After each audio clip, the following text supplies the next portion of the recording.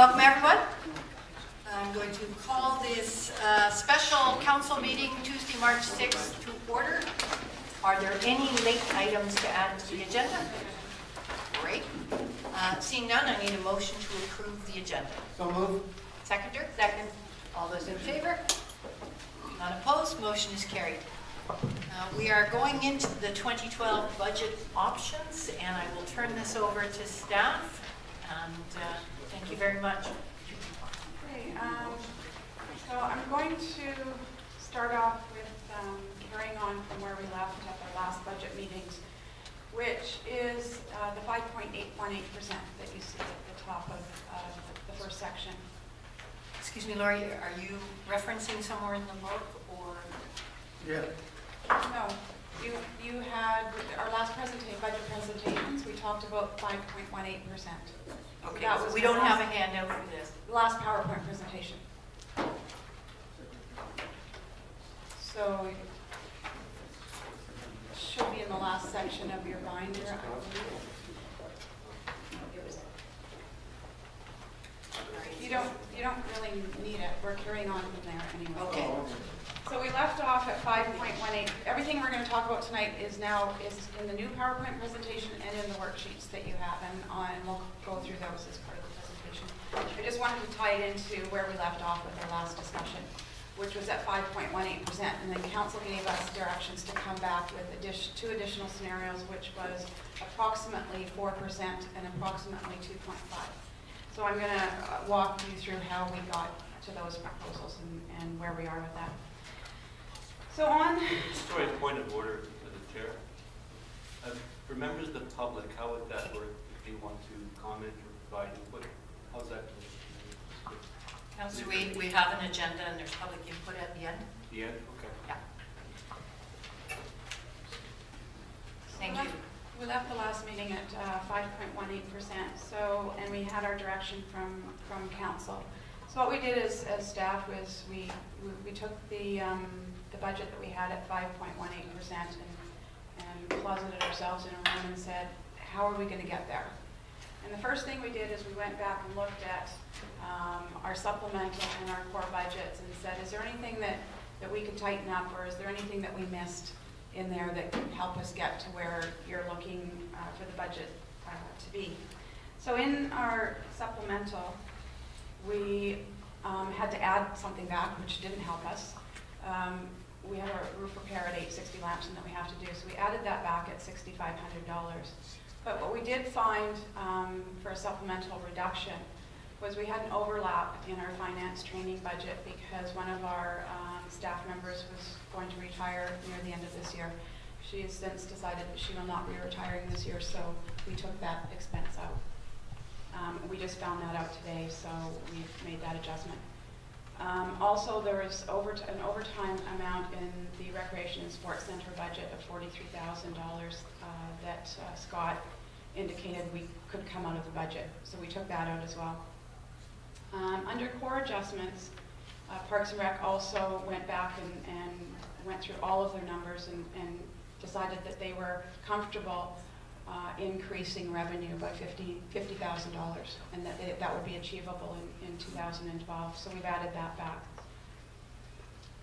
We had core staffing adjustments. We have Director of Financial Services, which is vacant right now. We had that in the budget at a step 3. We have 4 steps in our salary rates for exempt staff, and should we go out and advertise and hire, we may very well have to pay at the top end of that, so we wanted to have that in the budget just in case. So that was an add back. Then we had our parks manager position, as you know, Andy is off right now on sick leave, but should he come back this year, we felt comfortable that it wouldn't be prior to the end of June, so we've adjusted that salary. It was in that a full year, and we know that that's not going to happen at this point in time, so we adjusted that salary. And also for the recreation program coordinator, that recruitment is in the process of being finalized right now, and I think they're moving to interviews very soon, but that hiring won't happen until at least the end of April would be effective. So we've adjusted that salary. It was in the budget at a full year, so we were able to do that. So all of these adjustments that we were able to do really didn't affect service levels, didn't affect staffing. It was just going back and reviewing what we had in there and what was realistic. So instead of starting at the 5.18%, we're actually starting at 4.42. So I just wanted to, that was just from going through and correcting anything in the current budget. So, so 4.42. So from there, we... Lori, excuse me, just, I'm going to just see if there are any questions just in getting through this. And I just have one, and I apologize, probably because I wasn't here last time, but I have a question around the increasing the revenue at Parks and Rec, and just in terms of, Scott, if you can give us some sense of how that's going to occur. Because when I was going through the numbers from last year and the projections from the beginning of the year to the end of the year, my recollection is that we didn't meet those targets last year in many of the areas. And so I'd just like to get a sense of what your thoughts are in terms of gaining these revenues. Absolutely. As we go through the year, our staff are quite diligent of doing quarterly reports.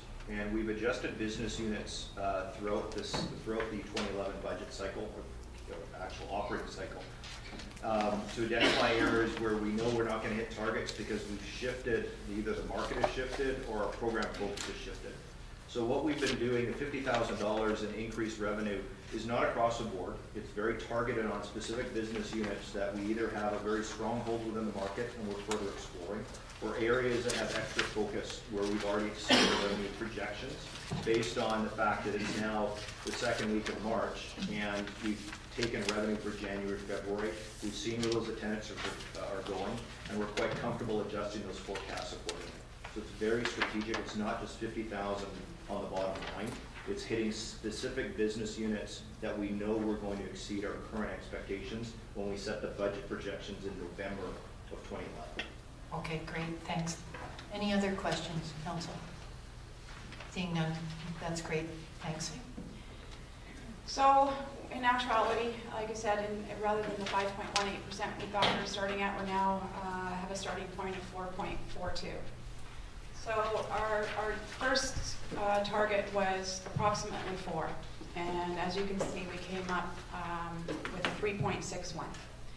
So what we did here is we started at the 4.42. Our supplementary reduction that we're recommending is that local grants, actually we're not reducing local grants, we're just not increasing them over the previous year. We're recommending that the amount for local grants is status quo with 2011. Our core adjustments, which are one-time adjustments, these are, and you'll notice that the total there, $50,000, $60,000, and $70,000 is $180,000. And the philosophy for this recommendation was that there was an early approval by council of $180,000 for Centennial, which is obviously it was voted in favor of, so it's important for the community, but we didn't feel that we were comfortable reducing service levels or staffing to accommodate that $180,000, but we were comfortable with making some one-time adjustments to contributions that we make into our fund, some of our funds, using some additional casino funds, which we have available for this year, and I'll show you the balance in all of those funds at the end, that they're still remain healthy even with these recommendations. The contingency account, we consistently put in our budget a $250,000 contingency, and that contingency is specifically for items that come up throughout the year that we haven't budgeted for, and it's basically a discretionary account for council to approve additional expenditures. So rather than carrying it at $250,000, we're comfortable reducing that to $200,000. Historically, the highest amount in the time that I've been here, in 8 years, that we've used of the $250,000 was $117,000. So I'm more than comfortable with the $200,000 in contingency. So we thought that was a reasonable way to get to our target of approximately 4%. Is there any questions on that? Nope. Thanks very much. So our next target was approximately 2.5%. And is that on? The the something previous one? now that, or do you want to wait for the? Actually, if we could go back to the previous one. Thank you. So through the chair to Ms. Hurst. So one of the issues that we've had in the past is around our policing costs. So how, just trying to figure out where that might, where this works into this budget. Is it paying what we have been asked to, or still reducing to what we had in the past? Could you just, I'm just trying to figure out in my mind how that might work, because that's our largest cost. The policing costs that are in the budget have been adjusted for the officers that we have direction from the Solicitor's and the General's office that we weren't responsible for paying for. That happened, I believe, initially in 2010. So we've adjusted the current request by that. We've also adjusted for our disagreement in how the funding formula is allocated based on the assessed values. We've adjusted using out what we believe is the fair assessment. So those costs are in there, but adjusted for those two items. And that's the only change. Yes. Any other questions? Well, through the chair, Councillor Hunt. if I could pick up then on the policing cost, should we not be successful in terms of what we believe is the right responsible number, what then is the other number? What is the amount that we've adjusted the policing for? I believe that was in my first presentation. I don't know off the top of my head. Mary, do you recall what the number was for this year? The adjusted number is $389,000, and I believe if we were to adjust it, it's probably going to be over $400,000 if we were to adjust it based on assessments and to add the community resource officers. I'm just looking It is in our binder, is it? That was in our budget. The increase here for police services budget adjusted by for 2 community resource officer salaries and cost sharing formula based on actual assessments. I don't, the increase in policing that is in the budget is $389,000, but I believe what you're asking for is what is the portion that we didn't put into the budget. Yes. And I don't have that number off the top of my head. I believe it was in the neighborhood of 200,000, but I can double check. So approximately 1%. Yeah. Remember, 1% is 228,000 based on the 2011 actual. But that is a guesstimate, but I will firm that number. Okay, well, that helps. So that leads me into one further question, not having been present, and again, I apologize. Has council accepted and approved at this point the police budget as presented, or this is just now still within discussion? Police budget is within our budget and gets approved at the same time our budget gets approved. Yes, and so if we want to have discussions about how we make changes to that, tonight is the night to do that? Yes. When we go through the supplemental, those amounts, we can discuss those amounts. Okay, thank you. I just wanted to highlight it, just make sure we didn't lose it. And any further questions? Okay. So our next scenario that council gave us direction was approximately 2.5%. And as you can see, we've come in at 2.56%. What we did here to bring this down from 3.61 to 2.56 was, we will go through this in detail later, but we have staffing or supplemental staffing requests in the budget this year amounting to $80,000. We are recommending that under the 2.56 scenario that those staffing requests are not approved. And then we have 3 public works projects that would not happen under this scenario. We would not do a road condition evaluation, we would not have a library for engineering reports, and we would not have additional storage for plans. So, and in addition to that, so I'll go back to the staffing request. I think what I need to say here is that if those staffing requests, and we'll go into this further later on, are not approved, then we will have a really hard time meeting council's strategic priorities because those staffing requests are really tied to the direction that council's given us under strategic priorities. The other item that we put in here was an appropriation of 2011 surplus. The reason we didn't include this in the first scenario or the second scenario is because we are not 100% sure what the surplus for 2011 will be. So we put this in. I put this in only because, again, historically, we have had a surplus of $100,000 plus in the years that I've been here. But we haven't finished our year end yet. Our audit isn't complete and won't be complete until the end of March, beginning of April. So I don't have 100% confidence in the surplus number. So the 2.56% scenario is not the one that staff is recommending.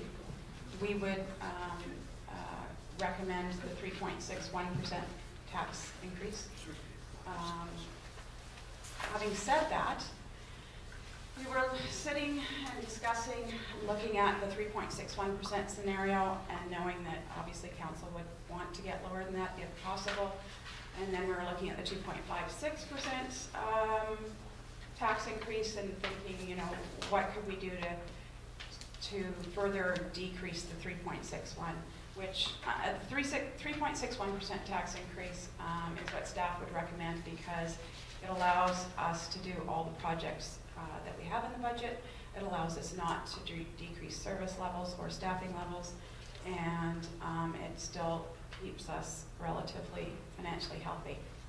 But if we take a combination of the 2.56% and the 3.61, we thought there is a relative degree of confidence with the $100,000 surplus, and if staff were making a recommendation, this is the recommendation that we would be making, which is that the 3.61%, that the tax increase or the tax rates be developed based on the 3.61%. But as we get closer to the end of March, if we can firm up the surplus numbers, we bring that surplus into 2012 to decrease the 3.61 as much as possible. If we had the $100,000 surplus, that would reduce it to a 3.17% tax increase. Thank you. Questions? Councillor Morrison? Just some clarification on the staffing levels, the approximate $80,000. Is that proposing an increase of hours of current staff, or is that proposing hiring of brand new staff, or a combination of all of the above? All of it, okay. That's We'll go, we have an actual separate worksheet for that. We'll go through it in detail, line by line. Thank you. Any other questions? I have one. If you can go back to the last slide, please. So when we're looking at supplemental reductions, there are a number of supplemental items. And so staff have chosen these. But it's my understanding that under Public Works, we have $70,000 supplemental for speed humps, for example. So in terms of what council is looking at, although these are the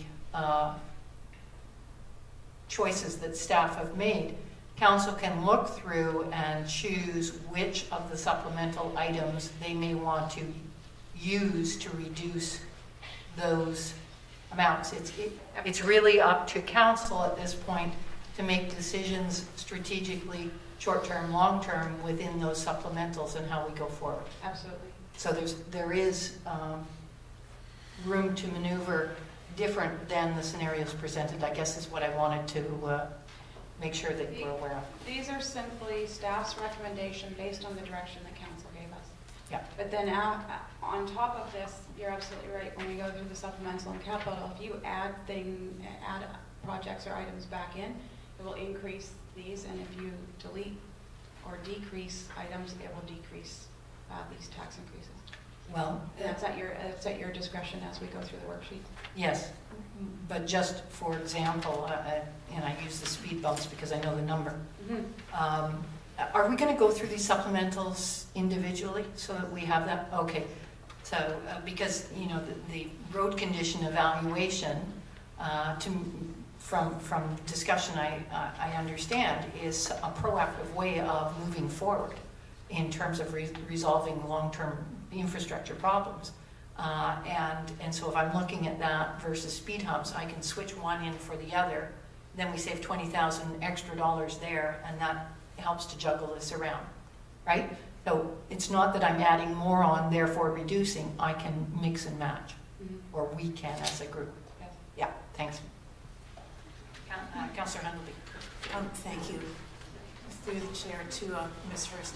I wondered if you could give us a general understanding of how utilities have changed. So we know that in our own homes, the cost of oil and gasoline for our vehicles and electricity and so on has increased, and I wondered how that's affected the municipality. So you're talking about what we discussed at the last meeting, which was other economic indicators of, or you could do it in the context of economic indicators, yes. Right. But I'm just thinking that I know that there has to be some impacts to the municipal budget as well as our own home budget. So I was curious as to what those might be, or if you had a chance to actually analyze those. we did actually look at those. I looked at both of those. I looked at some other economic indicators and did some research. I actually didn't hand it out yet, but there was also a request at the last budget meeting to do to provide a spreadsheet, although the information is a bit dated on population versus costs of different services, and I've done that. We had a discussion at the staff level in regard to utilities and fuels and those sorts of things. And you guys can jump in anytime, but our initial discussion was that we didn't see a large increase in any of those areas in our municipal budget. No, so it wasn't significant enough to pull it out and examine it. We didn't have a lot of that. As you know, in the rec center and the sports center, there was a lot of work done to take advantage of energy savings and those sorts of things. So I think we're seeing the results of that. Thank you.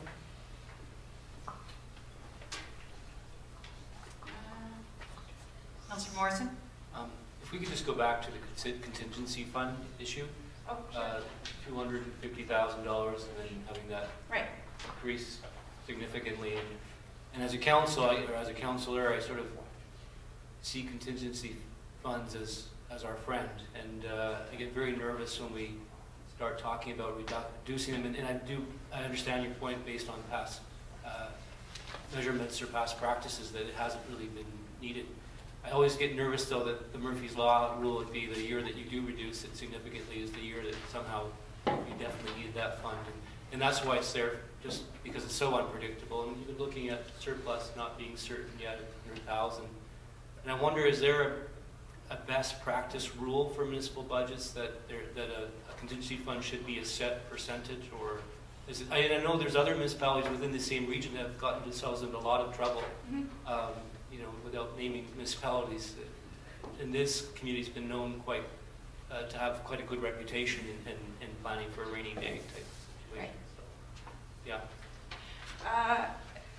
There was a multitude of questions in there, so I'll try to address them all. What's the rule on? There is no rule on a contingency fund. What there is a rule on your overall budget, which is you have, in combination with contingency, you have surplus contingency and reserve funds that are available to you in the amount of, I believe, Mary, it's 1% of your overall budget. And we have that ruling from, and we got that advice from KPMG a couple of years ago. With your ability to access reserve funds and to access any surplus and to access your contingency, we are well above that percentage. Reducing your contingency in your budget doesn't mean that you still don't have access to those funds. It just means having to come back to council and do a resolution rather than it being available as part of the budget. Councillor Hodgson? Thank you, through the chair. A question around, and just exploring opportunity. We council supported a request from the Centennial Committee, approximately $180,000. Right. Now, that was the worst case scenario. They were still very active in seeking grant monies and other opportunities, sponsorships, etc., Right. so that that amount may in fact be significantly decreased. Right. Is there any update on that at this point? Any feedback, or any of the grants been approved that we know of, or are we still at the place where we're waiting to hear? Guess you're looking to me to answer that. Well, if anybody has any information, or are we still at that raw number of 182? We're still at the raw number of 182 that I'm aware of, and I am by no means up to date, except that I had a meeting today that suggested that that number will change. That's all I can say in terms of it's not signed and on the line. There is an opportunity there, and it was based on the presentation where the committee felt very positive that that number would not be necessary. So I'm just, that'll impact on the bottom line at the end of the day in a good way. The one thing that I have to say that our staff do well is they budget very conservatively, which is why we are in the great state that we are in, with all the variables that we have, including PILT, etc. And so we never count our eggs until they're actually in the basket. And so yes, we can say that, but what we, I think what staff are saying is, with all that we've got right now, this is what we're getting. Centennial Committee, I know, is very hopeful of receiving funds, and as I say, I got a positive indication today. Yeah. And again, just supplemental in terms of what I'm thinking about is that if there were some projects or positions that we weren't able to support at this time, does not mean, in fact, that in a couple of months from now, if the financial picture was to change, that we could come back as a council and say, yeah, that position that you need, we're now able to move forward.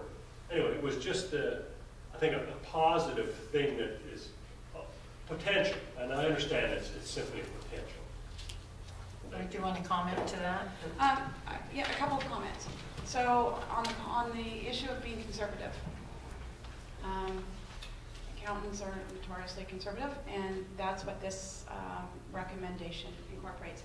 Pulling or reducing these other one-time items by the exact amount of the Centennial is a very conservative budget.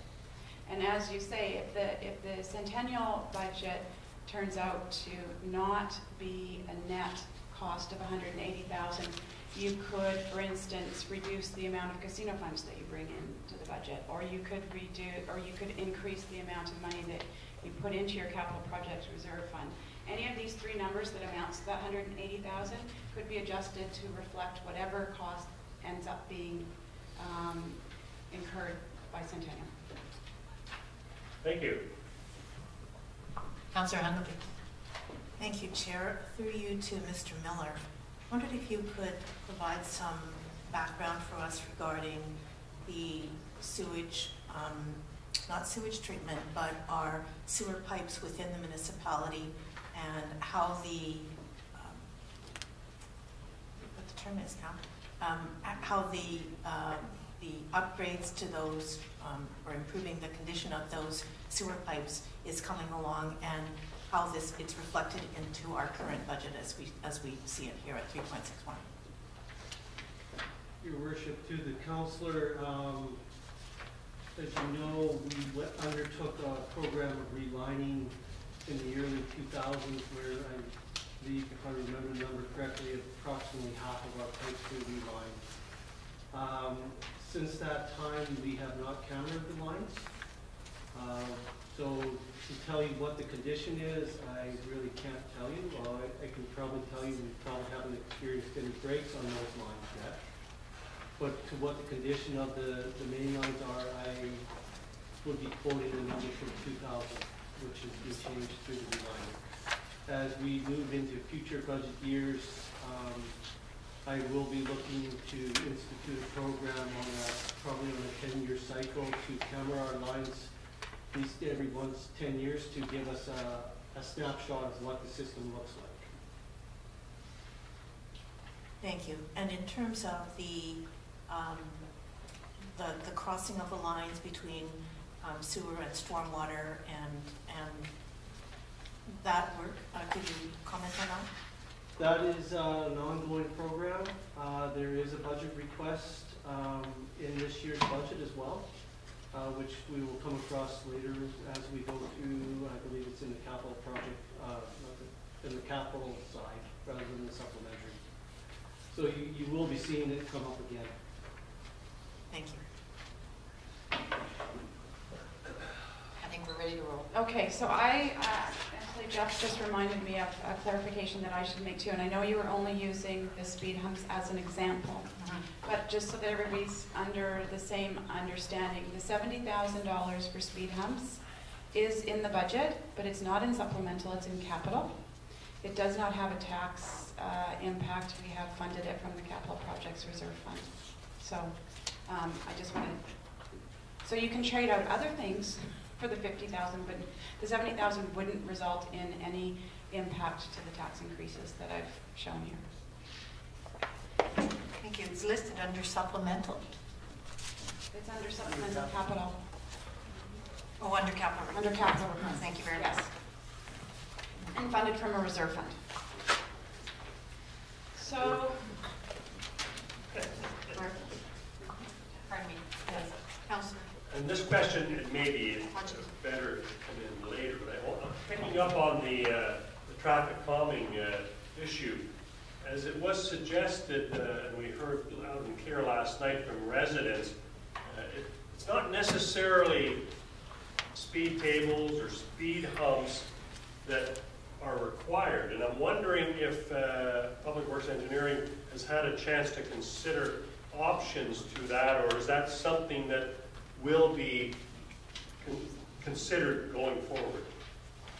Your worship, to the councillor, I think that's where I'm going to look at direction from council. If you deny the speed humps through the capital project reserve and give direction that you would want to undertake that work, I would come back with you for a cost if I have to go external or if I could do it internally, and let you know what the associated cost would be, and then get permission to move forward with it.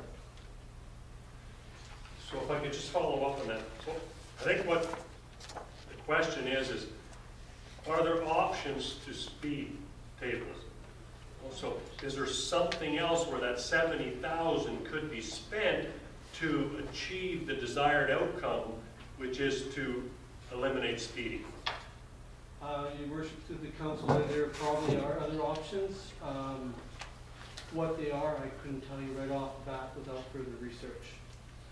Is that something that will be undertaken, that research, so it's not just simply speed tables, but there is another opportunity? I'm just wondering if that's within... I would say that would be a direction the council would give me to what direction you want to take that project.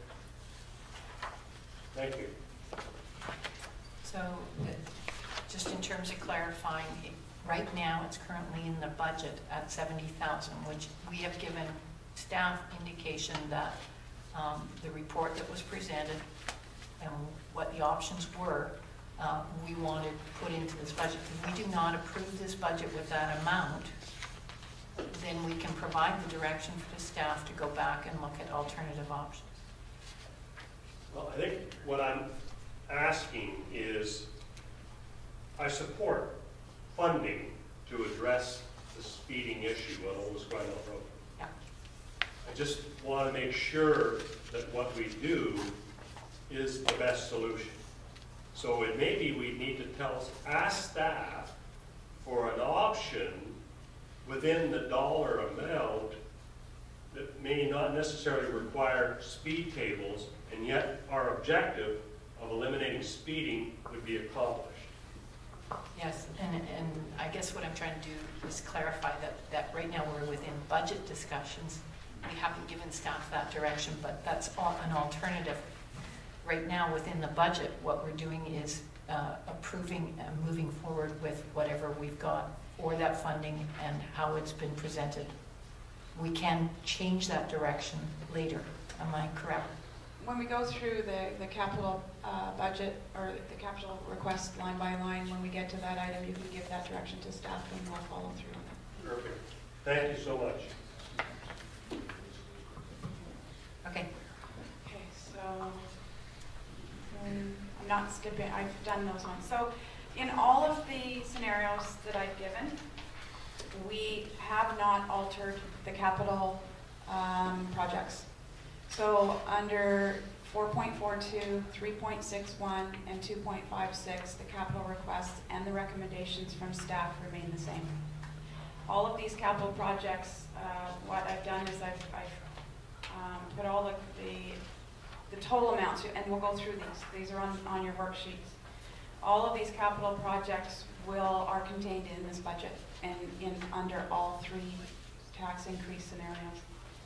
So as you can see, we have $7.3 million in capital projects that are being funded from these different reserve funds, grants, Community Works Fund, casino, and prior year projects that were carried forward that were approved for funding last year that didn't get completed. We brought them forward to this year. In addition to that, we actually have in this budget a total of almost $7.6 million in capital projects that we would be completing this year. Under each of those tax increase scenarios, even under the 2.56% scenario, we would still be doing these capital projects. Councillor Hunter, please. Thank you. Through the chair to Ms. Hurst. So could you please confirm that the amount that would be going into the capital funds as replacement, it is also included in our budgets? It's in your core budget. Okay, thank you. You're talking about the transfer they put in there for retired debt payments, the amount that we contribute to the capital Yes. project reserve fund? Yes, that's taken into account in the final balances that I'll be showing you shortly. For that, but it hasn't altered those? No. Thank you. Other than the one under scenario of 3.61, we were reducing that contribution by $60,000. That is the only adjustment to that amount. And that's also reflected in 2.56. Yes. Yes. Yes. So $7.5 million in capital projects in the 2012 budget. Here are our projected reserve funded account balances. I've highlighted 2012. These are the projected balances that are projected to be there December 31st, 2012, after we complete all of the projects requested under the budget. So we would have a total of $2.6 million from our statutory reserve funds, and then additional monies left in casino revenue and community works funding. And that takes into account completing the $7.5 million worth of capital projects and our core budgets and supplemental requests.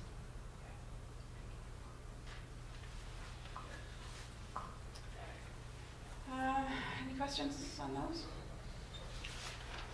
Casino revenue, we have traditionally slotted that toward bringing down the debt on the recreation center. We still do. So this is over and above Yes. that. Thank you. And it's over and above bringing an additional $70,000 in to help us get to the 3.61% tax increase and funding a couple of other projects as well. Thank you. And do we traditionally have money left over in the casino fund Yes, at about this level? about this level. Thank you. So, you can't see the colors very well on the overhead, but I tried to color code this page to match your worksheets. What we've done is the 4.42% tax increase is done in black lettering on your worksheets. Anything that we've taken out of the supplemental requests or the capital requests is done in red on your worksheets, and then anything that we took out under the 2.56% tax increase is done in blue on your worksheets, and those are all totaled on the worksheets as we go through. So it'll show you on the worksheets if it's in black and recommended by staff, then it's included in the 4.42%. If there's something in red subtracting, it means it comes out under the 3.61, and if it's in blue, it comes out under the 3.61 and the 2.56. Councillor Hodgins? Through the chair, a question for staff. Very general question, but I'm hoping it helps us over the long term. So we've just been through a significant strategic planning process, and we've identified the priorities. And I'm wanting to ensure that whichever option we choose, built into the option is support for those strategic priorities. By way of example, when we talk about economic development, and I know Mr. Brown is on side, and it will be out and about generating some significant revenues through economic development. I'm sure it's built into your performance contract. So That's on the strategic plan, it's called performance measurement. I have to develop that yet, but I'll make sure it's included on thank you. Mr. Brown's. Yeah, that and controlling the deer. So,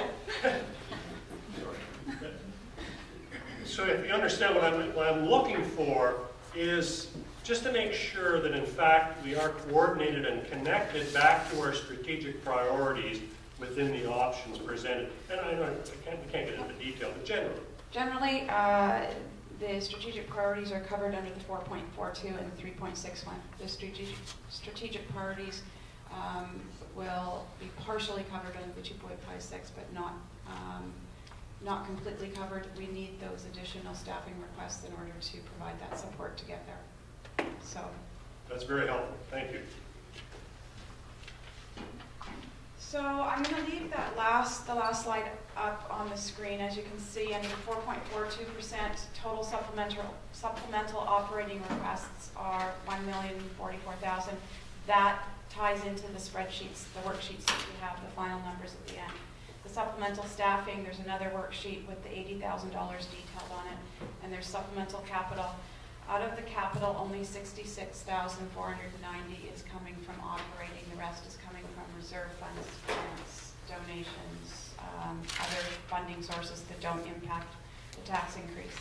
As you can see, under the 3.61%, we've reduced supplemental operating requests to, very slightly, down to $1,039,000. As you recall, on the summary sheets, we offset that and managed to get that tax reduction for one-time reductions in other areas than supplemental requests.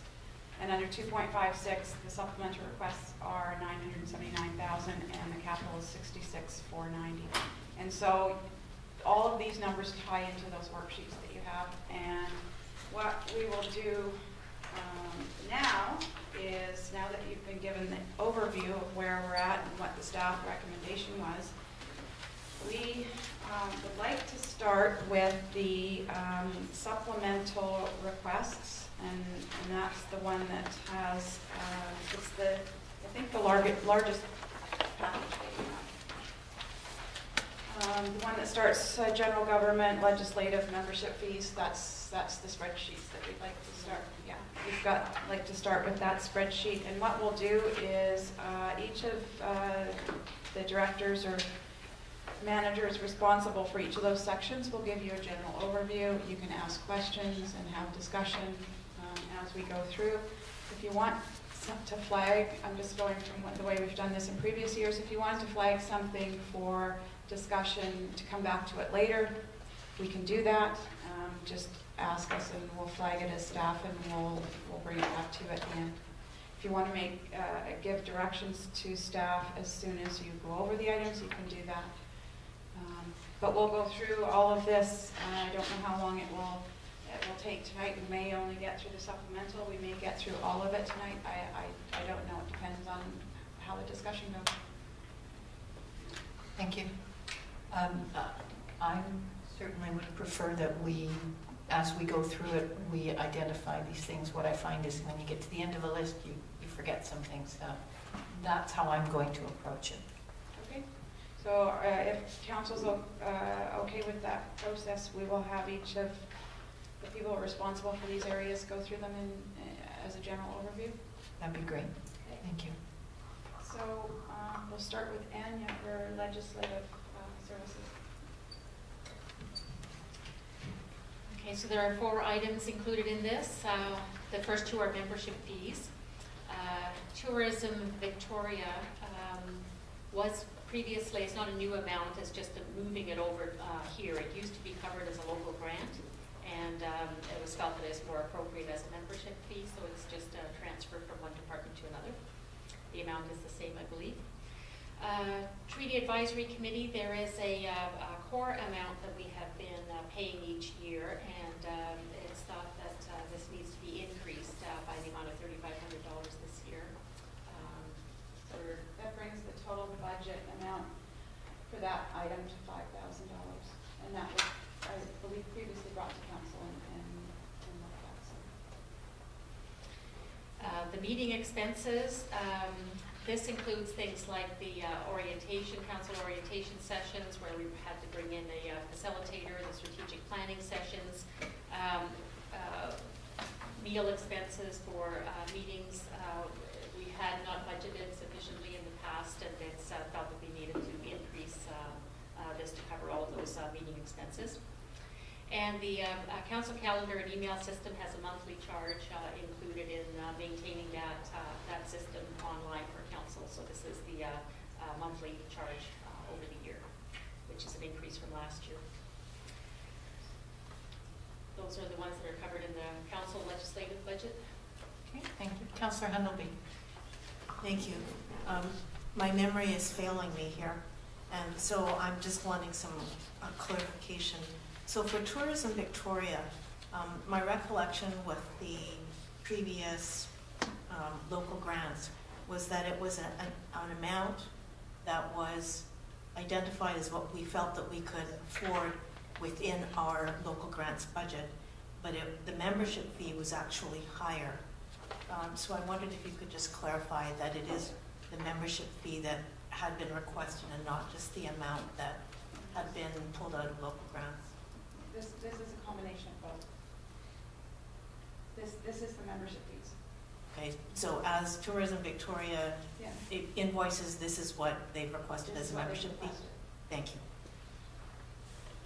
To follow on that, if we've put it in this part of the budget, have we reduced the local grants in the same fashion?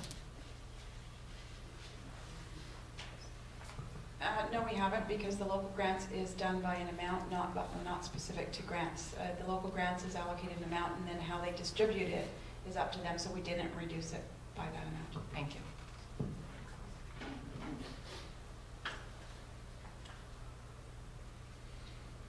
Any other questions? No, thanks very much. The next section is the administration. The amounts that are... Excuse me, Anya. Sorry, I'm sorry for questions tonight.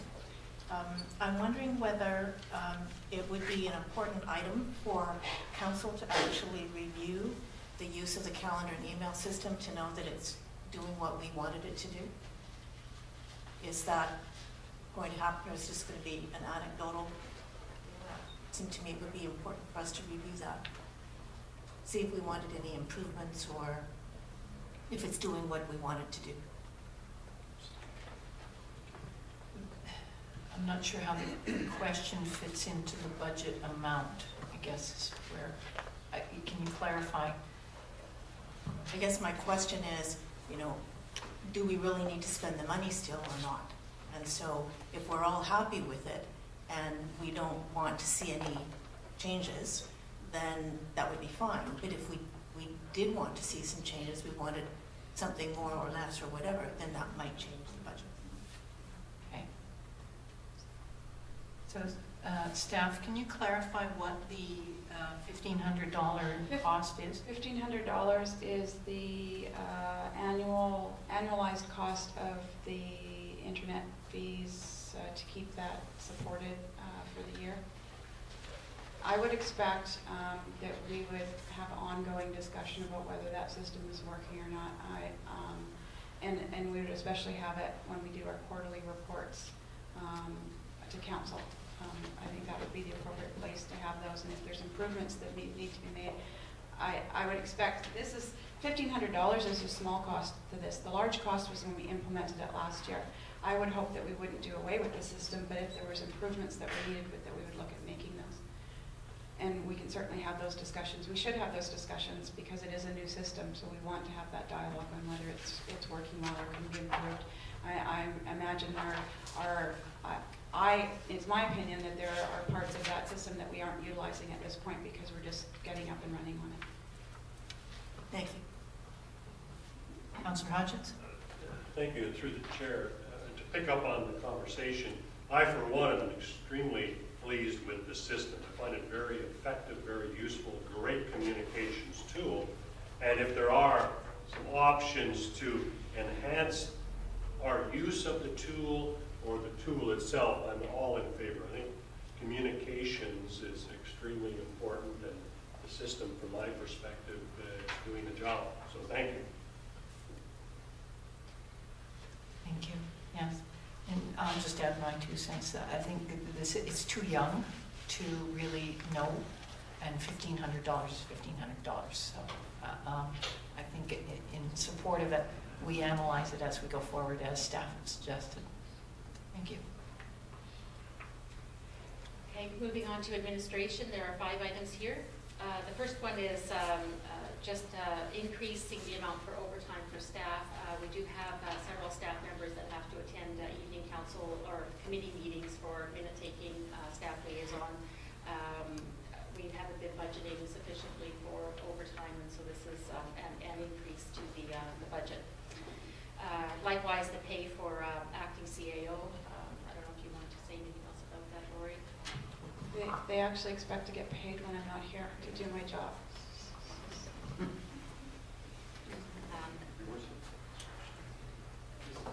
Councillor Sheinbaum, you have a question? Yes, Your Worship, for you to staff. I'm a little concerned about that $7,000 for acting pay. I just, given what the actual salaries are, I find it a little hard to see paying extra money. I'm just having some difficulty with that. Thank you. Councillor Morrison? Just following up, is that a discretionary amount of money? Is that something that we are contractually obligated to do with each of the individual contracts of our directors? I kind of share the view that, you know, part of being a director, part of being in management is that part of your overall pay is for certain times of the year, for very temporary periods.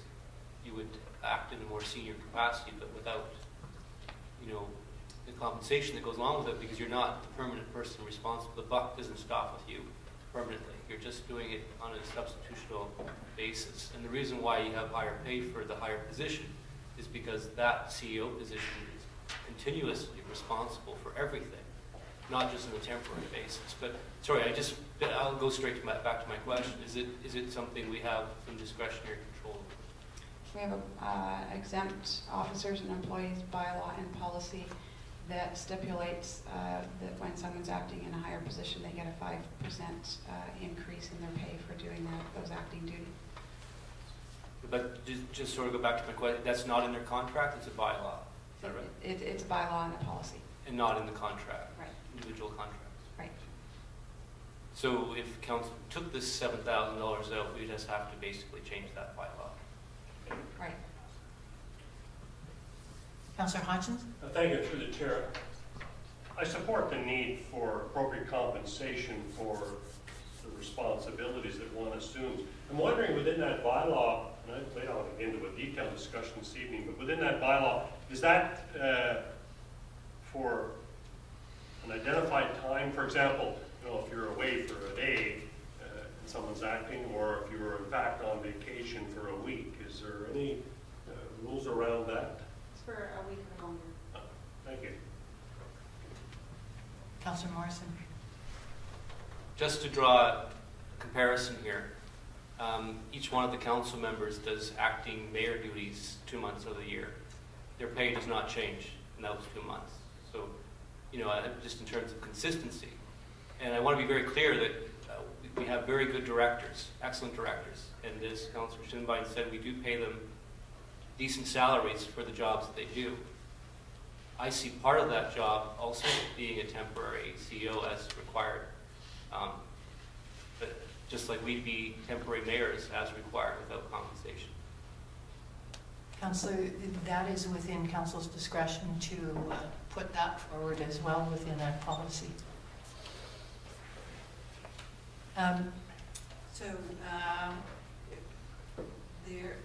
Can you perhaps give us a bit more background as to why this is increased? Is it because of the increase that council passed in the last little while that has increased this amount? It's mostly to do with pay increases approved by council for Yeah. 2011, and then there's anticipated for 2012 as well. Yeah, so it's within the rules that or the policies we've passed already. Thank you. Okay. Any further questions on that? Seeing none, we'll move on. Okay, the next item is for the breakfast management program, which has been identified as one of council's strategic priorities. So this allows us to have a bit of consulting, some upgrades to our software possibly, and purchasing some materials to try to get that program started. So it's just a start of that program. We're not quite clear on the total extent of what is required. So that'll get us started for this year at least. The next two items are for our communications coordinator. One is social media staff training, which again is important these days to bring staff up to speed on that.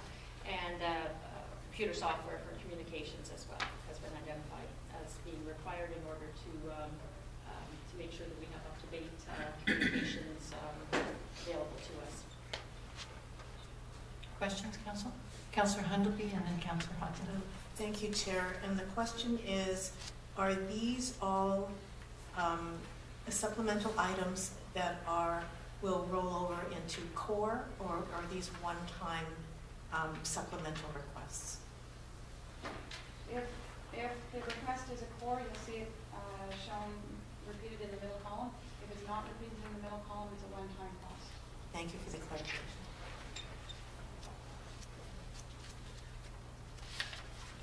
Thank you, and I have Councillor Hodgins. Thank you, through the chair. My question, I'm assuming, comes under this area of responsibility. And we've talked about the need to enhance or improve communications within this room proper. So the communications for mayor and council, communications for the public as they address mayor and council, etc. And is that something that would need to be added again, or is that being contemplated overall in the budget for 2012? Communications in the sense that you're talking with improvements to this room would be under capital rather than supplemental budget. And I'm not sure if they're there, but I can check. We can. Yeah, We can. I think there was something under the IT section for upgrade council chambers, audio visual equipment, and upgrades to the council chamber. So that's under capital budget. Thank you. Councillor Morrison. We could just go to the social media line item, $1,700. That's just to look for some consistency. I know with Parks and Recreation we had a very successful launch of social media, and I'm wondering, did they spend $1,700 for training to do that? That might be a more appropriate question for the Director of Parks and Rec. But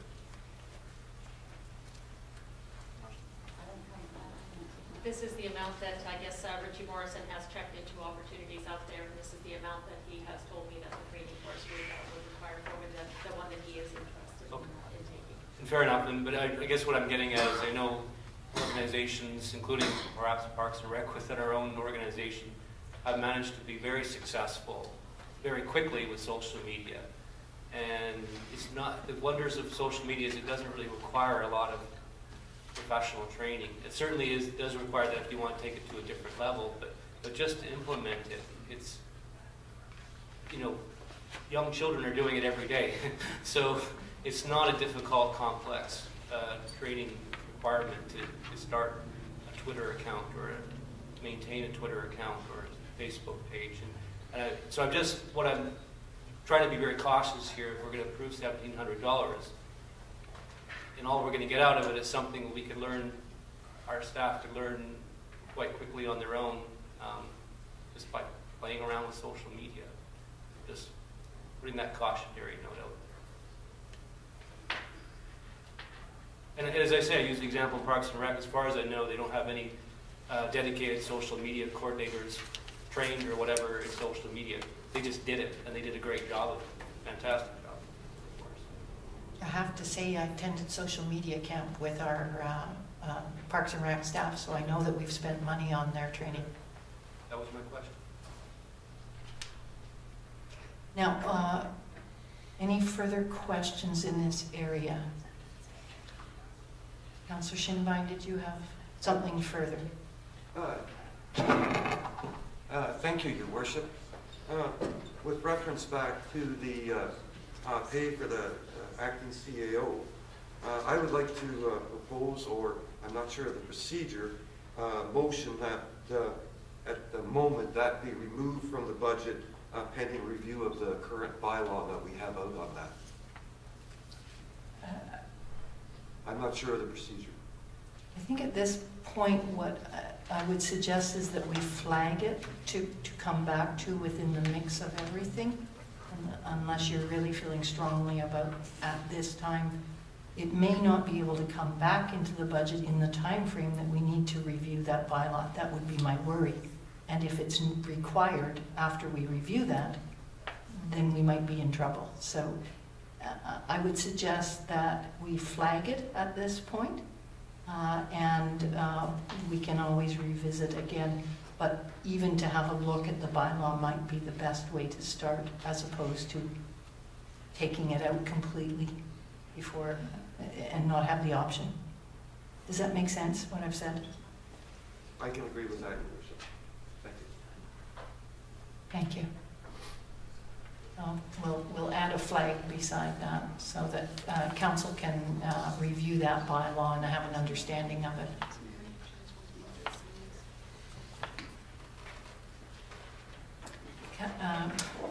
Councillor McKay. Thank you, Bruce. Through staff, social media staff training, we've got down $1,700. Is that for courses that Richie's going to attend outside of his hours of work? Yes. Okay, so that's programs that we're going to buy for him to upgrade. Is that correct? No, computer software for communications is software that we're going to buy. Training is simply going to training sessions. Yeah. Okay. And I noticed he didn't even put his camera in there that he desperately needs. So. Having heard that conversation. Well done, Richie, for narrowing it down. I think everybody okay now on this one? Okay, so we'll move on to finance.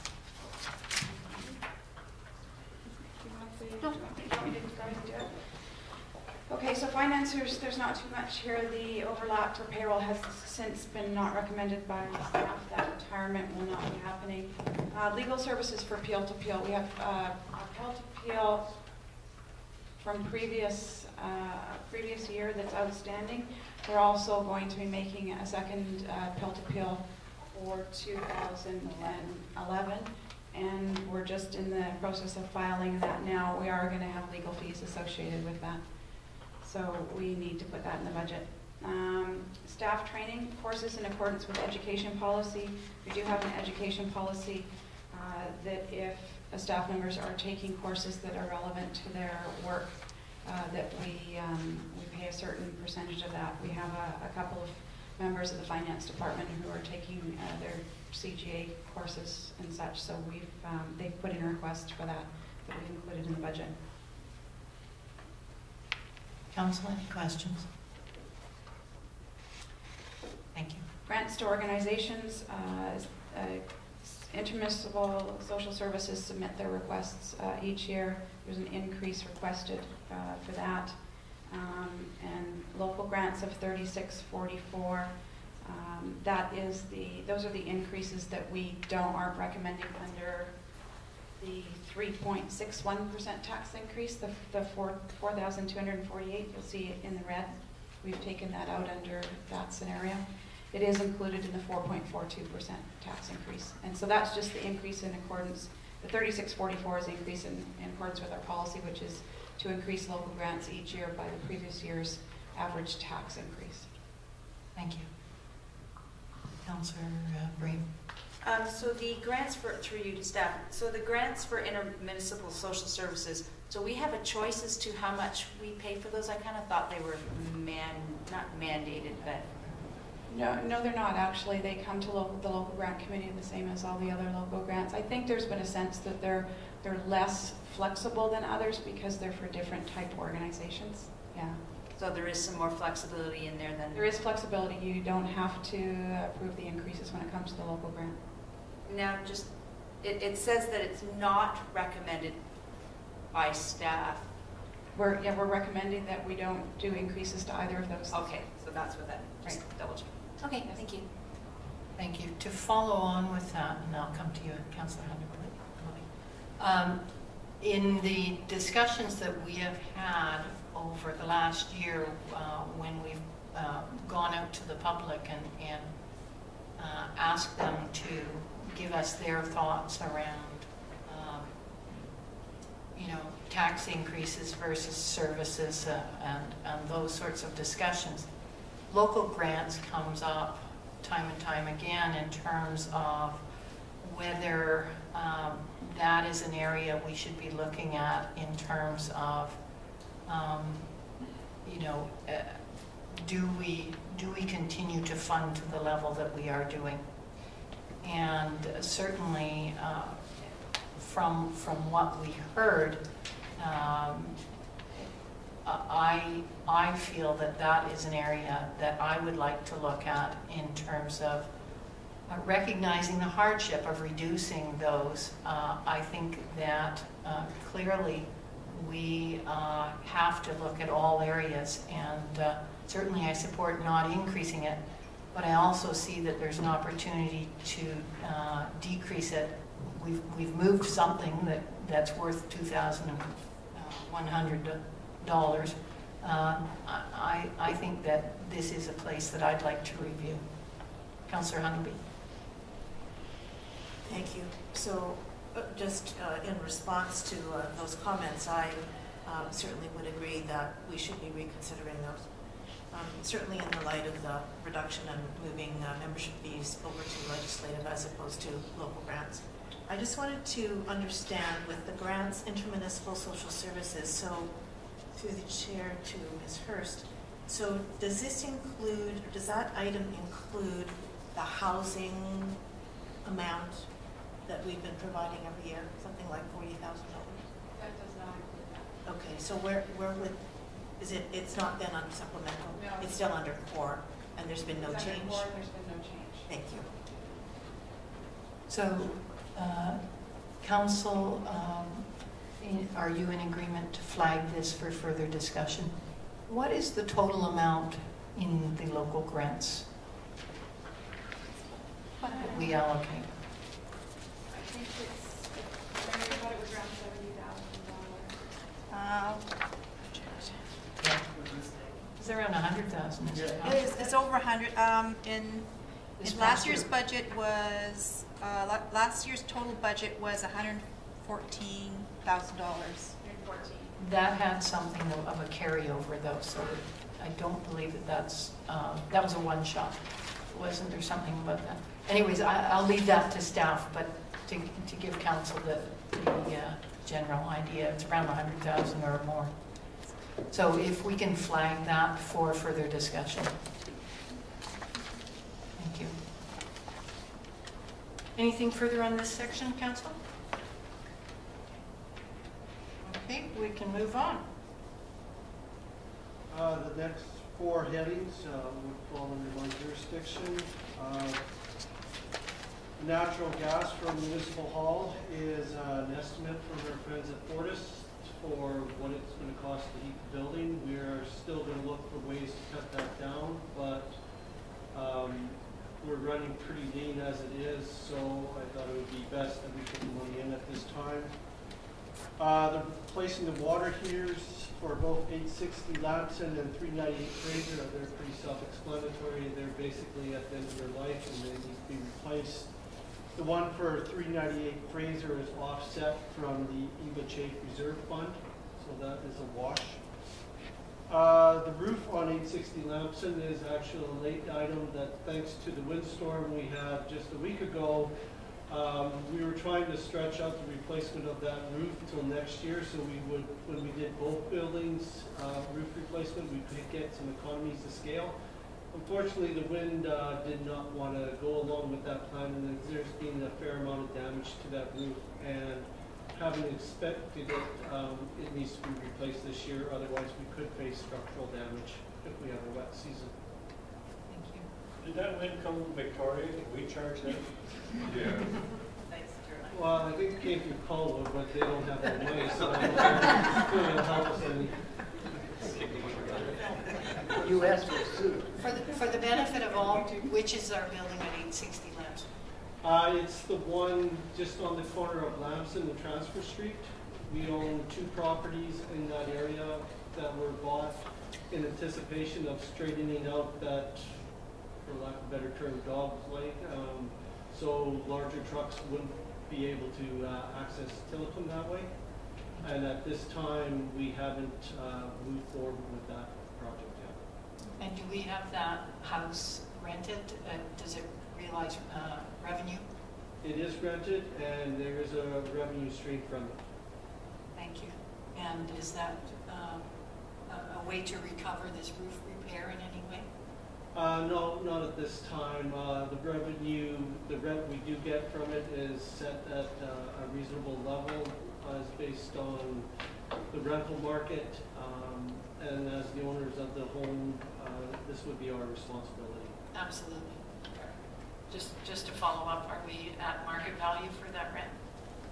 Last time I checked, I believe we were in the ballpark. Thank We you. might be a touch low, but not significantly low. Thank you. Will our appraised value go up if we put a new roof on? Am I nickel and diming you? I hope so. Please go on. That's it for my section.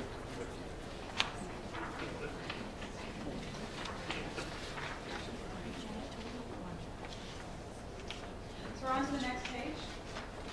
Very short section on the police advisory panel. Supplemental budget requests here, legal services of $15,000 and consulting services of $85,000, and that's to continue the due diligence phase of the request for proposal process. Councillor Shindler. Well, thank you, Your Worship, due to staff. Do you anticipate we will need, in the second year of this, for the consulting and all that we're going to need all of that, or is this just to be on the safe side? I believe we're going to need all of this. The $85,000 was an actual estimate that came from the consultant that the police board hired to help with the first part of the RFP, so I think it's a pretty solid number. As long as the process goes forward, then I think we're going to need the budget.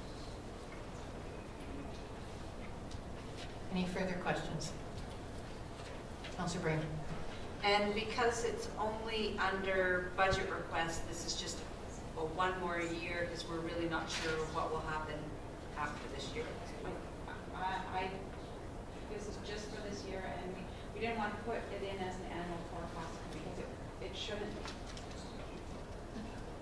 Thank you.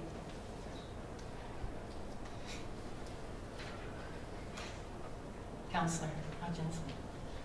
So, challenge in this area, and I understand that we can't get into detail, I mean, there's a lot of information confidential that remains, so, but at this point, would it be safe to say, if Minister justice was to make a decision, it would be to our benefit financially. And it's understanding, again, it's that process whereby our future is within the hands of the province, and the longer that goes, our costs are therefore in place. So I understand the need to budget for this. It's just frustrating when another level of government is driving the bus and we're just along for the ride. Not a question so much as me whining, so thank you. Recognize your frustration. I think, though, that in all fairness, there is budgeting within here with a process that needs to occur as we go forward. And as staff have said, you know, it is dependent on the decision, but we have set the direction, and in anticipation of going in that direction, it is realistic for us to do that. Recognize your frustration. Absolutely. Thank you. Any other comments? Thank you. We'll move on. My first item tonight, Mayor and Council, is an item that's needed to support our iPad tablet system. And this is an alternative to our previous mobile data terminal. And the advantage of the iPad is that it does a much better job of supporting firefighters on the scene or during their inspections. And also with this system, it's only a one-time request. And it's not tied to Sandwich Fire Dispatch, which would have required a $20,000 a year payment for that, for providing that support to the mobile data terminal. So that's why it's only a one-time request, and it's for the server that's needed for that piece of equipment. Thank you. And the next item is in regards to succession planning for exempt staff training training. Oh, we can't hear you, Chief. Just if I could speak to the iPad. Dave, can you hold it just till he's gone through the section? Would you be all right with that? Sorry, Councillor Hodge. That's fair. Thank you, Councillor. My next item is in regards to succession planning and exempt staff training. And with the announcement of Deputy Anderson's retirement this October, we are going to need to go to a system of a process of advertising for that position, whether or not we're successful from hiring from within or without. There's still going to be a cost associated with that process for advertising, and also there'll probably be a 1-month salary during the mentoring process of that appointment. So that's a budget request, and it's also my request that we increase core by $5,000 because administrative replacement's an ongoing issue with staff. The next item, toil payouts. Toil stands for time off in lieu of overtime. And that those amounts are incurred when firefighters work in fashion other than emergency call-out overtime. For instance, of training, attending certain seminars, or for instance, if an officer was to attend a pre-planning seminar or something, then they do not incur overtime, they incur toil. However, I've asked for an $11,000 budget request, and that to be included in core, so annually, rather than having an unfunded liability at the end of somebody's career, they're paid out for that toil that's accumulated that year, and it's paid out at that rate of pay rather than carrying it forward for 4 or 5 years and paying them out when they retire at a larger amount. The next item, FDIC, that stands for Fire Department Instructors Conference. And I'm requesting $3,000 or $2,950 to send 2 firefighters to that. That's to cover travel and accommodation. These are 2 members that do not incur overtime. They're exempt staff, and exempt staff do not incur toil either. So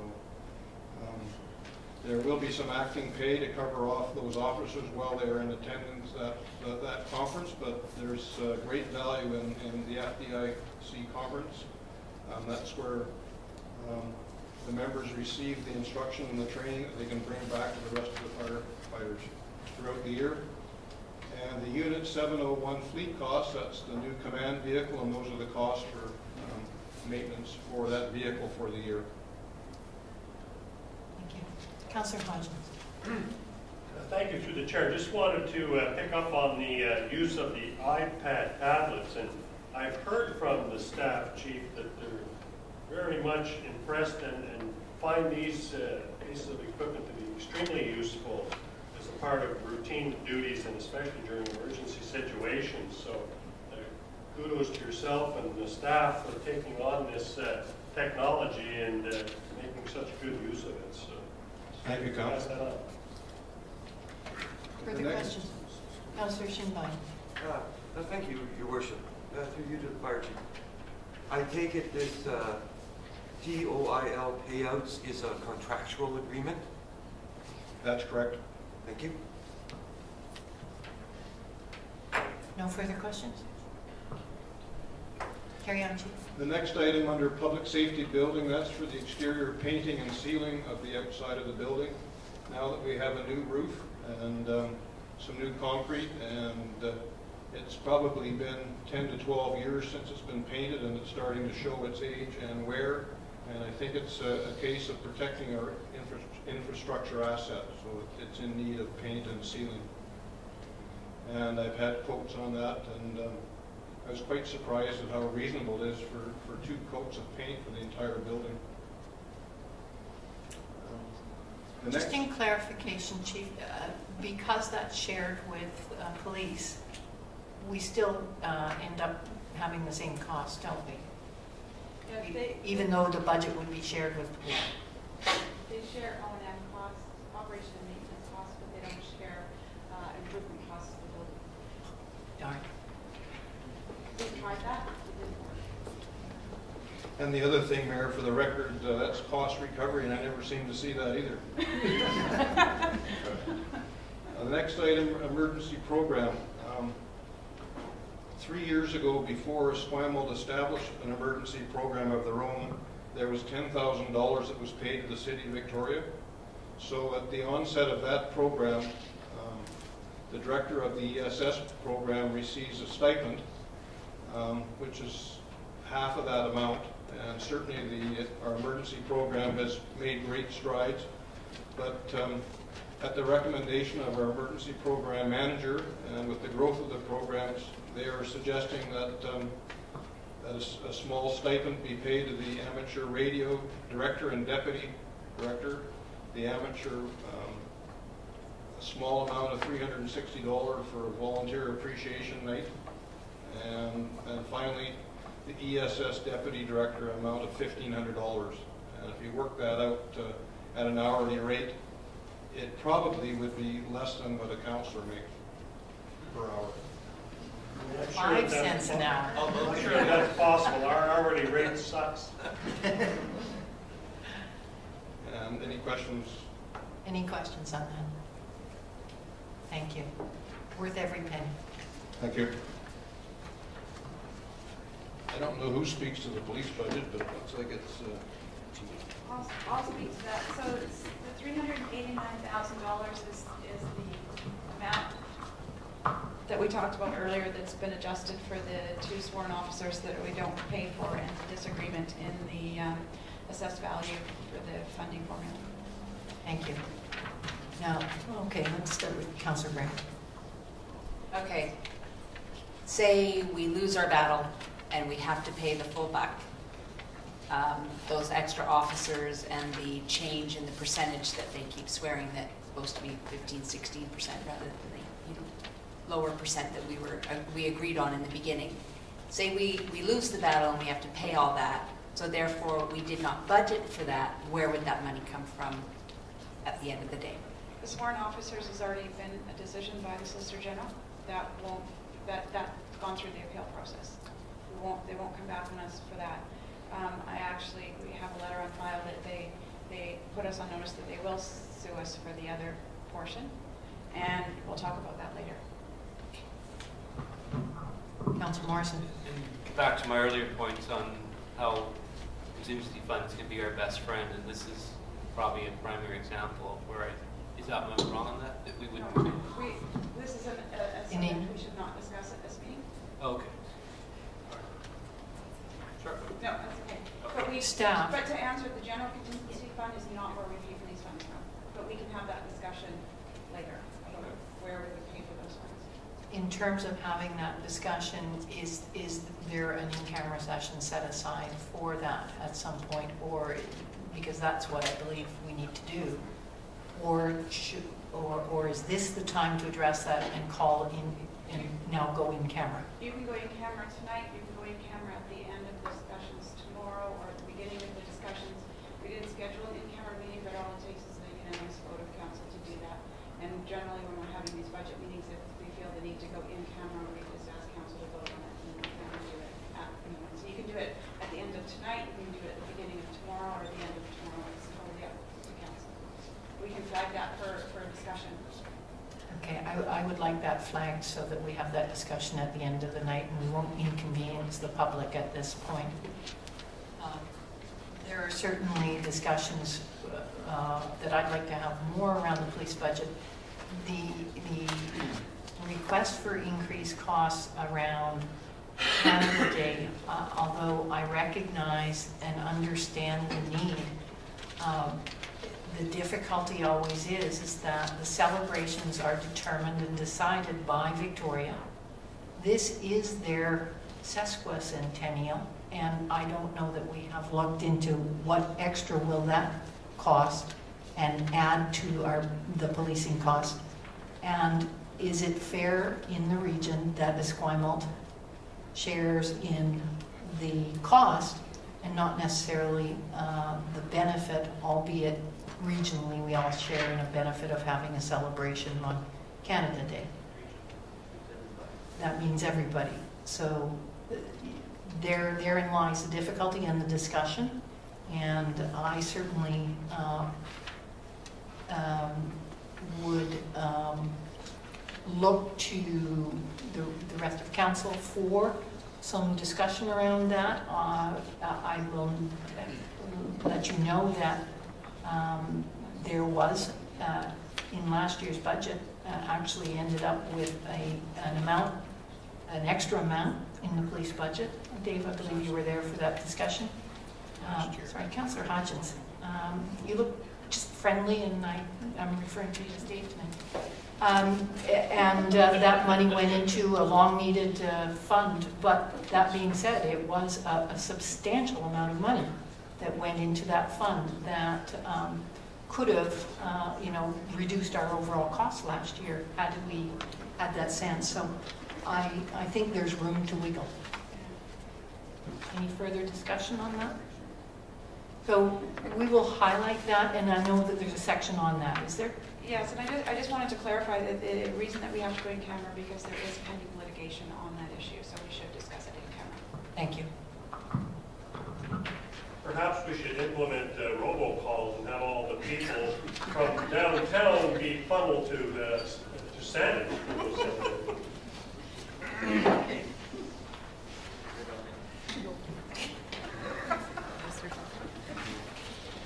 Seems to work.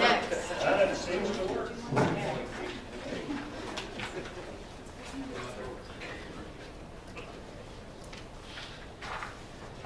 Are we moving on to transportation? Thank you. Okay, I guess I'm going to leave it up to council if you would like a little story behind each one or just one that piques your interest. I like little stories. Okay, you want a story. The standby pay for call-out, Public Works is a 24/7, 365-day operation. Being the case, we have a call-out person, and under the new collective agreement, those rates have increased, so that's reflected in this budget. The traffic counts, the last traffic count we carried out in Esquimalt was in 2007. It has been a victim of budget cuts in the last couple of years. I'm bringing it back again. The reason we look at 28 locations within the municipality on our major and our collector roads, and this would give us an indication of what the traffic use that we would see on those roads. The road condition evaluation, this is a program I'm looking to institute. It's basically at this point on a 5-year cycle. And what would happen is we would go and contract out, and hopefully there's been some talk in the region as well as other municipalities doing this at the same time. But through the use of specialized equipment, we would get a snapshot of what our road conditions are like. So on a scale of 1 to 10, 10 being best, 1 being the worst, we would get a range of what our roads look like. This would allow us to kind of plan which roads should get some preventive maintenance as to opposed to the ones that are down at 1 or 2 that are probably at the rebuild stage. The library for engineering reports. Currently our reports are scattered throughout cubicles and offices. The idea is to centralize it so we have that history. So as we're seeing through changes in staff, if it was sitting in someone's office and they didn't know about it, 2 years later we find this report that we weren't sure had happened or not, but does contain valuable information. So that would centralize all those engineering reports and history.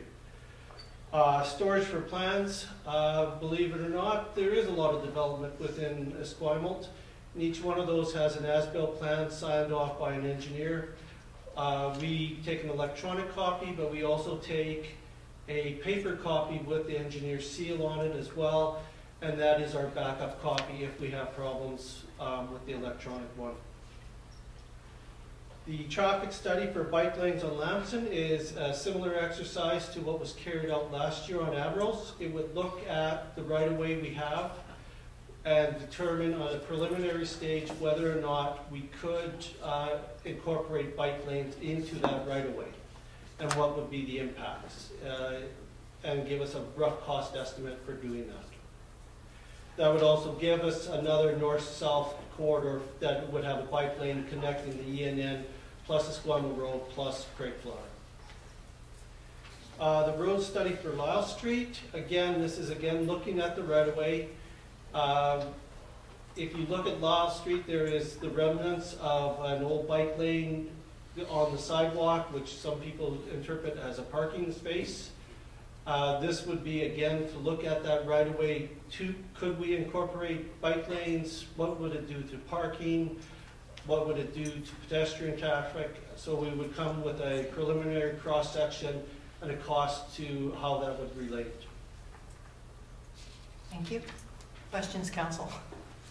Councillor Brame and then Councillor Morrison.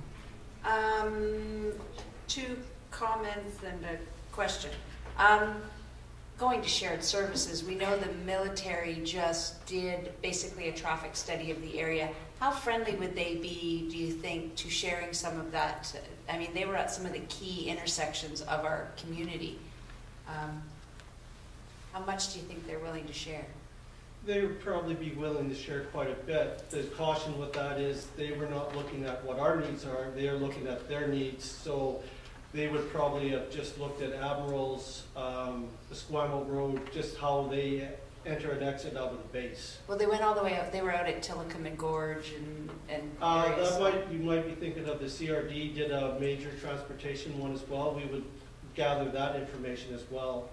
But the caution there again is with the CRD looking at it, they were looking only at major transportation corridors. So places like Lyle, some on Lamson and Head were not captured in their study, but we would ask for that information when we're carrying out ours. Okay, that's good to know. And glad to see that the Lyle Street's in there. I know in just the 3 years, I guess this is what, my 4th budget, this has been on almost every year, and I think its time has come. I know we procrastinated for a variety of reasons, but I'm not sure we can stall on looking at this road too much longer.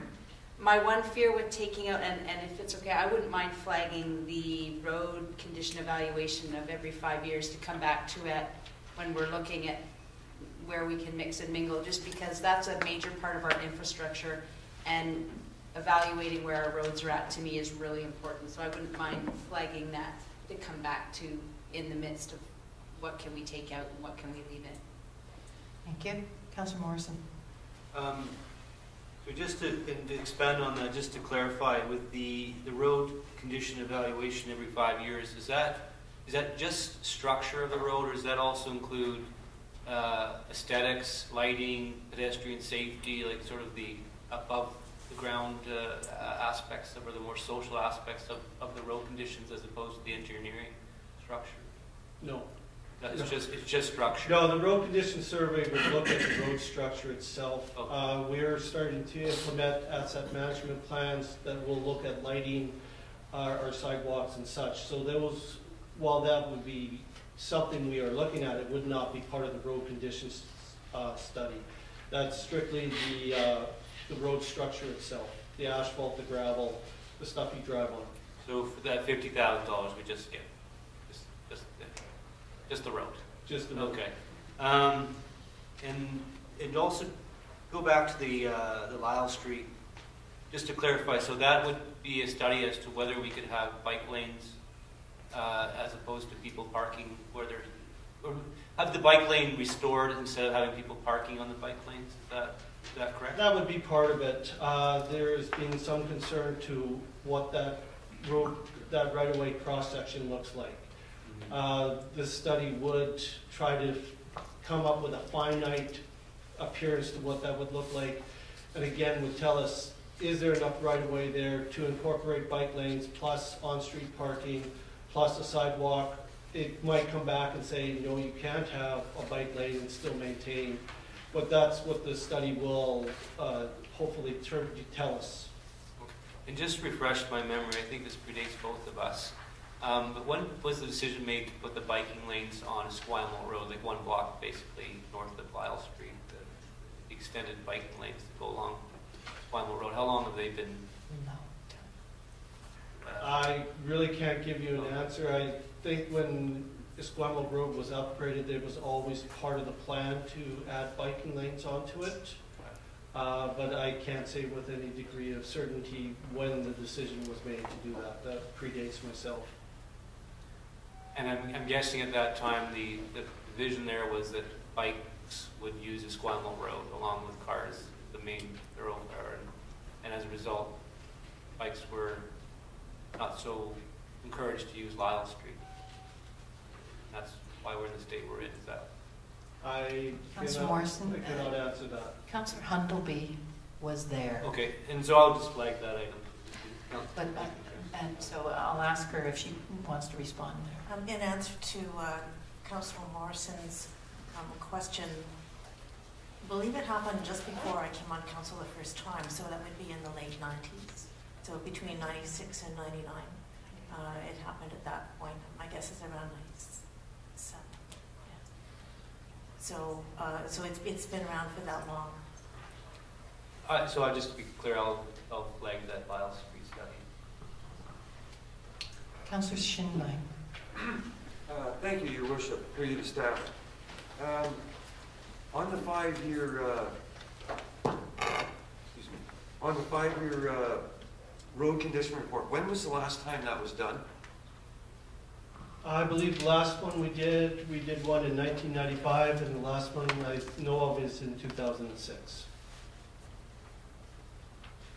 Right, and my second question is, I'm trying to understand this. So a road condition report says, okay, this is the shape of the asphalt, this is the shape of the gravel underneath, this is the shape of, you know, if the road's dipping and, you know, needs some underground work done. But when we start looking at things like traffic study for bike lanes and Lyle Street, I'm not getting into the debate about the necessity of it. My question is, should the road study be done first before you start looking at things like whether we're going to expand it, put in a bike lane, or we're going to do whatever? Would it be more cost effective for us to have a better understanding of what our roadbed network is like, what the stuff underneath the asphalt is like, before we start digging it up, suddenly have surprises, and then suddenly a bike lane project costs twice as much as maybe it should have. So I'm wondering, in terms of setting a priority, maybe we need to flag this, that we can get some more information as to which is a priority, unless of course you can answer that right now. I can give you a general idea. Fair enough. You have to remember most bike lanes will fit within the right-of-way and the road structure that's already there. The intent probably would not be to try to expand the asphalt surface. It would be the asphalt surface we have now, is it sufficient to support bike lanes? So really putting a bike lane is just painting a line down the road. The asphalt structure wouldn't change other than the loading that goes on top of it. The purpose for the road evaluation study is to determine which roads you can, through preventive maintenance, whether it be crack sealing, micro paving, or such, if you do a treatment at an early point in its life or at the appropriate point in its life, you would get 10 or 15 more years, depending on what the treatment is, before you start going to a point where the road deteriorates and you go into a rebuild situation. Once a road has reached a certain point, and I'll use an example of Fairview in the industrial area. If you go down that section of road where it comes into Devonshire, the entire road surface is cracked. Water is going into the base. The base is probably non-existent for doing the structural purpose it was there for. To go and now say let's overlay that road would probably be a fair waste of money, because there is no structure underneath it. Within 5 years, you would probably see that new asphalt cracking up.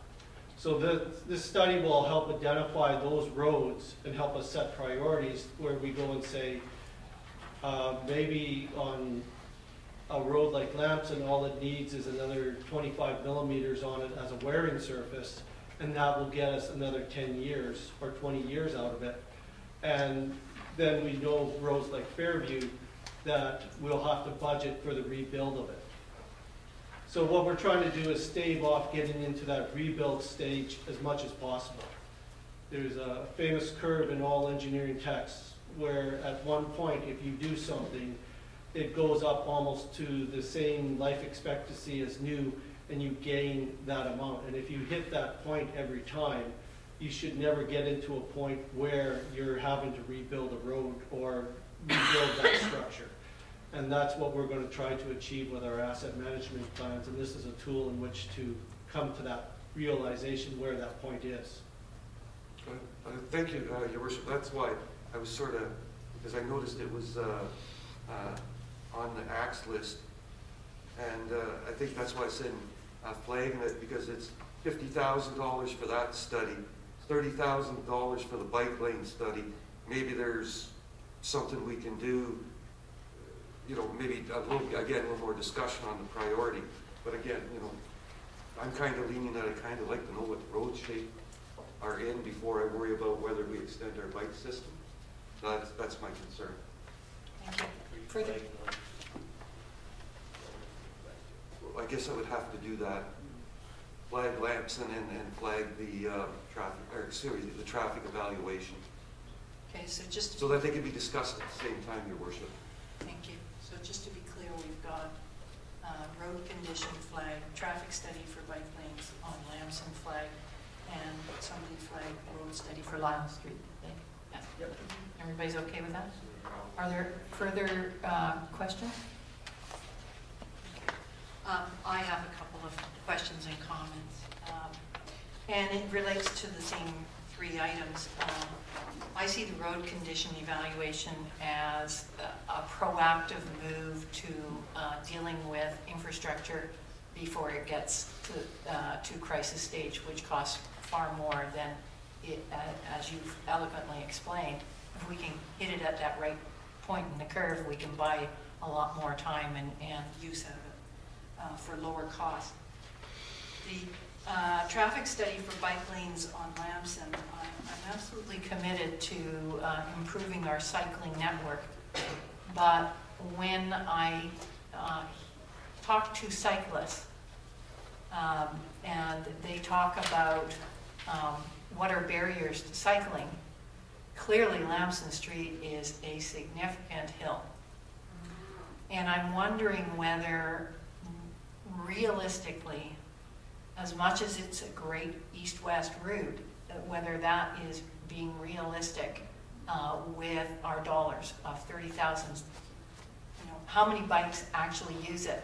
Have we done a bike count on that road? Have we done any measurement that suggests that that is a route that we should be looking at? And so I agree with the flagging for that reason.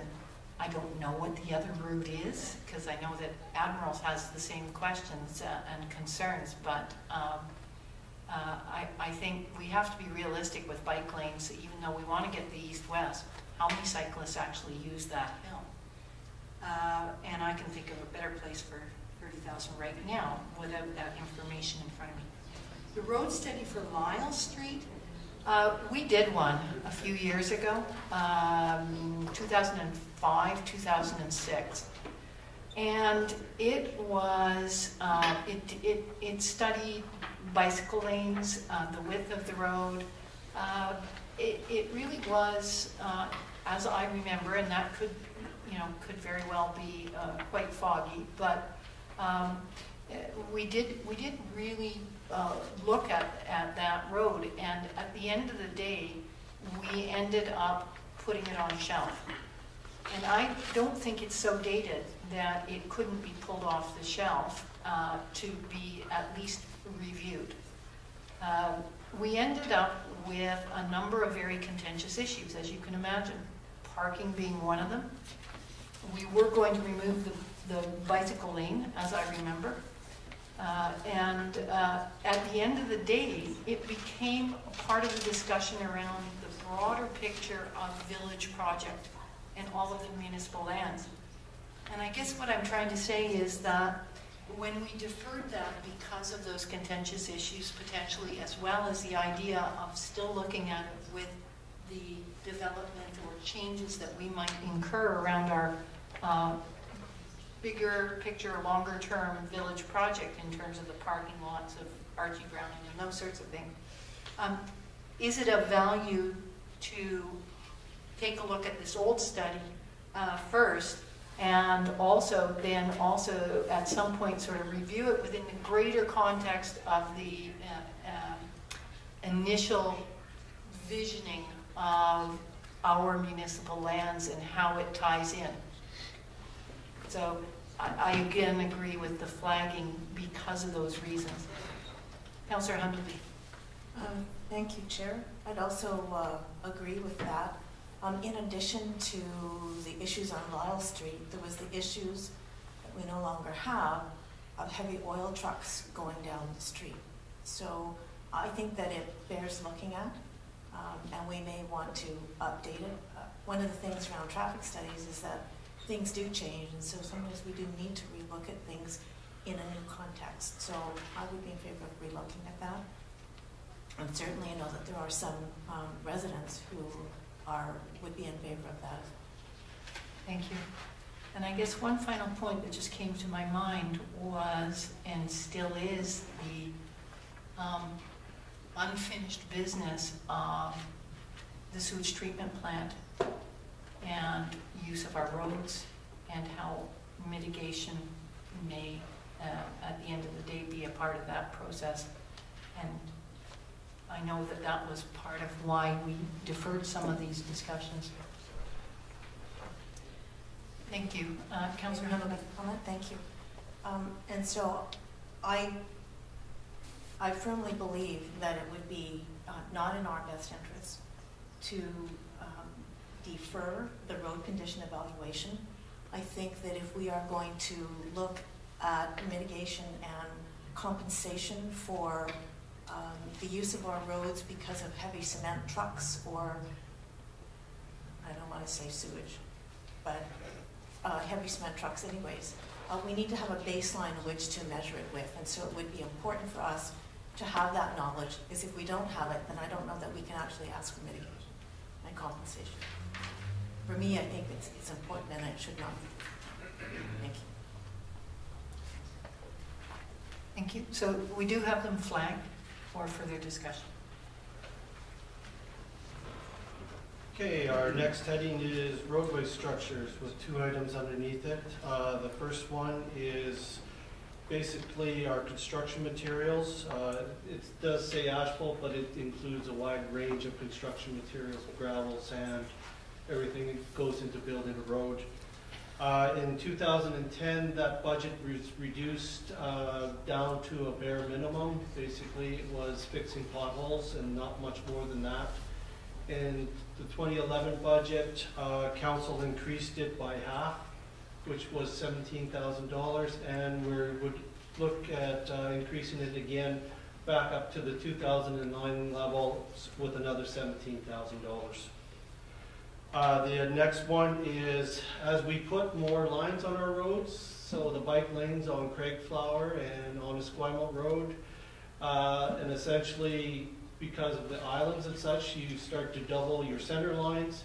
When we go to paint our road markings, we're increasing our total kilometers. And so that's reflected in that $4,000 cost. The sidewalks, the concrete is again for the construction materials. It was in a similar situation as the asphalt materials, halved in or taken down to a bare minimum in 2010, and we're trying to get it back up to 2009 levels. The traffic lights and signs, the sign inventory, we do carry a certain number of signs within our inventory. The more common ones, these ones would be the less common ones. So what happens now when a traffic order is issued or we need a new sign that is not one of our common ones, we then have to order it, and that can take 2 to 5 weeks depending on what the sign is and where we can get it from in order to get it back onto the street. So by the 5,000, we would increase that inventory, and that would increase our response time. The janitorial service, that was a contract that was let last year and on a 3-year term, and obviously the cost went up, and that's reflective in the new core budget. And I think I'll stop there before I go into environmental. Thank you. Councillor Hanneby. Thank you. Through you to Mr. Miller. So regarding the janitorial contract, it's a 3-year term. So does this amount of does the amount of money go up each year within that term, or will that be the same value for the next 3 years? There will be some variation in it. It won't be a significant variation. The contract is written that the contractor is to meet QP wages for an equivalent position. We do negotiate with them to what it is, to what the increase is going to be, and we try to match that due to that clause in each collective agreement. Thank you. Councillor Shinbai. Thank you, Your Worship. Want to go to sidewalks? So if I understand what you've explained to me, and if I'm off, that's fair, let me know. The $6,500 that you're asking is an increase on the $6,500 that's already there, so it actually brings it up to $13K? No, actually, I don't have the number in the top of my head, but I believe it's in the total budget then would be $60,000. Thank you. That's Further questions? Okay. Thank you. Okay, environmental services. Councillor Hanneby had asked how our sewers were doing. I guess I maybe didn't answer that question fully because I do have a request for an additional $7,000. What we have been noticing in our gravity sewers, which are our sanitary sewers, increased number of breaks in a number of locations where they probably weren't relined. This is to deal with those breaks that we're seeing in increased frequency. With luck, I probably won't need it, But having said that, I'm sure I'll have a break tomorrow that is going to be rather costly. The H-frame, we have 11 lift stations within the township. In order to access those are defined as confined space. This this apparatus would allow us to access any one of those. It would be mobile, so we could go from point to point and do it.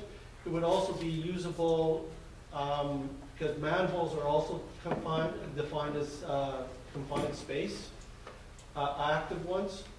So we would also be able to use this as a confined space egress system as well for our manholes. Thank you. Councillor Hunter. Thank you, through you to Mr. Miller. So is the request for the H-frame then, is that also recommended by WCB? It is a safety concern. At this point, we cannot enter our lift stations to do maintenance if necessary. Basically, at this point, there's a number of ways you can do it, but at this point, what happens is we take our crane truck down and hook our technician or public works individual onto the end of the crane, and we lower him into the such. It's rather an expensive use for a crane truck that can be used in other applications. This, like I said, would allow us to go to all of our lift stations, plus when we do have a problem at a manhole, we would have a proper system in order to allow our people to safely enter and exit a confined space. Thank you. It's pretty clear to me. Councillor McKay. Thank you. Through to Mr. Miller. Gravity sewer construction, I know you've been working on relining for a number of years. How far are we along? We got 2/3 done. Have we got half of it done? We have approximately half of it done, and that's as far as we've gone. That was the sewer grant money that I believe was first allocated in 2000. At that time, a survey, or they cameraed the entire system, rated it from 1 to 5, the 1, 2s, and 3s. I believe all the 1s and 2s, which is the structural condition of the pipe, were relined, and a portion of the 3s, but I can't tell you how much. And that either got us about approximately 45% of our system, or just under 50. The remainder of the system, again, we haven't cameraed it since, so we really don't know what shape it's in at this time. Thank you. Further to that, is the remainder of the system our portion of the system, or is it from our pipe to the house? I'm probably mixing and matching I and I, but I'm... The main lines are ours, as well as the services that come off the main lines to the property line are ours. Once you cross the property line to the house, they are the responsibility of the homeowner. Okay, thank you. Just for council's information, this becomes very important in terms of inflow and infiltration, which is what I&I is. And I'm not going to answer all the questions around that, other than the understanding is that broken pipes, etc., or poor infrastructure allows more flow. And based on costs in the future for sewage treatment, they will be based on flow, is what we're understanding. More flow means more cost. So in the past, council has really encouraged and tried to emphasize the need to ensure that our infrastructure is at the best possible state. And so councils previously have put monies aside and borrowed monies to help the greater pipes by doing the lining, but there's still that next section, and our flows continue to be third highest or second highest in the region, and that's because we're old. So I just wanted to add that little anecdote. Thank you. And the last one on this sheet, and the last one for me, is the recycling charge for the yard and garden drop-off depot. Again, that was a contract that was released last year and awarded. Again, this is the change in the cost that we had seen.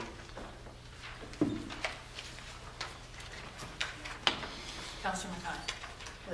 If you looked at, you're talking about the canteen room?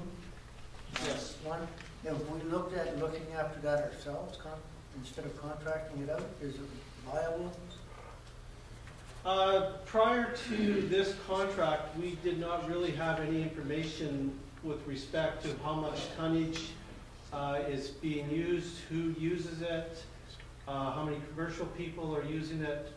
In this contract, we included that requirement to get that information, so we could make a decision to whether or not that's something that should come in-house.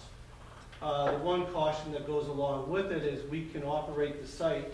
We will probably still have to contract with someone to dispose of it because obviously we don't have the land area. But tied into that as well would be what direction the CRD is going with household organics and with yard waste as well. Sometimes yard waste is used to cut the household organics when they're making compost and such. So the awarding of it to a private contractor for the, I believe it was a 5-year term or 3, I can't remember off the bat, kind of coincides when a lot of things are probably going to come to fruition with respect to Heartland and such. So with the information we're gathering at this time, we can then make an informed decision as to whether or not it would be to our advantage to bring that in-house or not. Thank you, Mr. Mayor. Councillor Shinbone. Following along the same line. So, when I understand this program, very simply put, is that basically this is a place where we collect organic waste that sits there and then it's disposed of? Correct me if I'm wrong.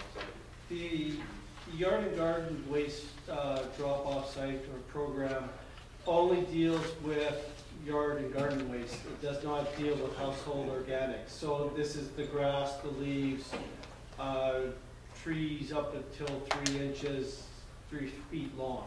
Okay. And that is a program.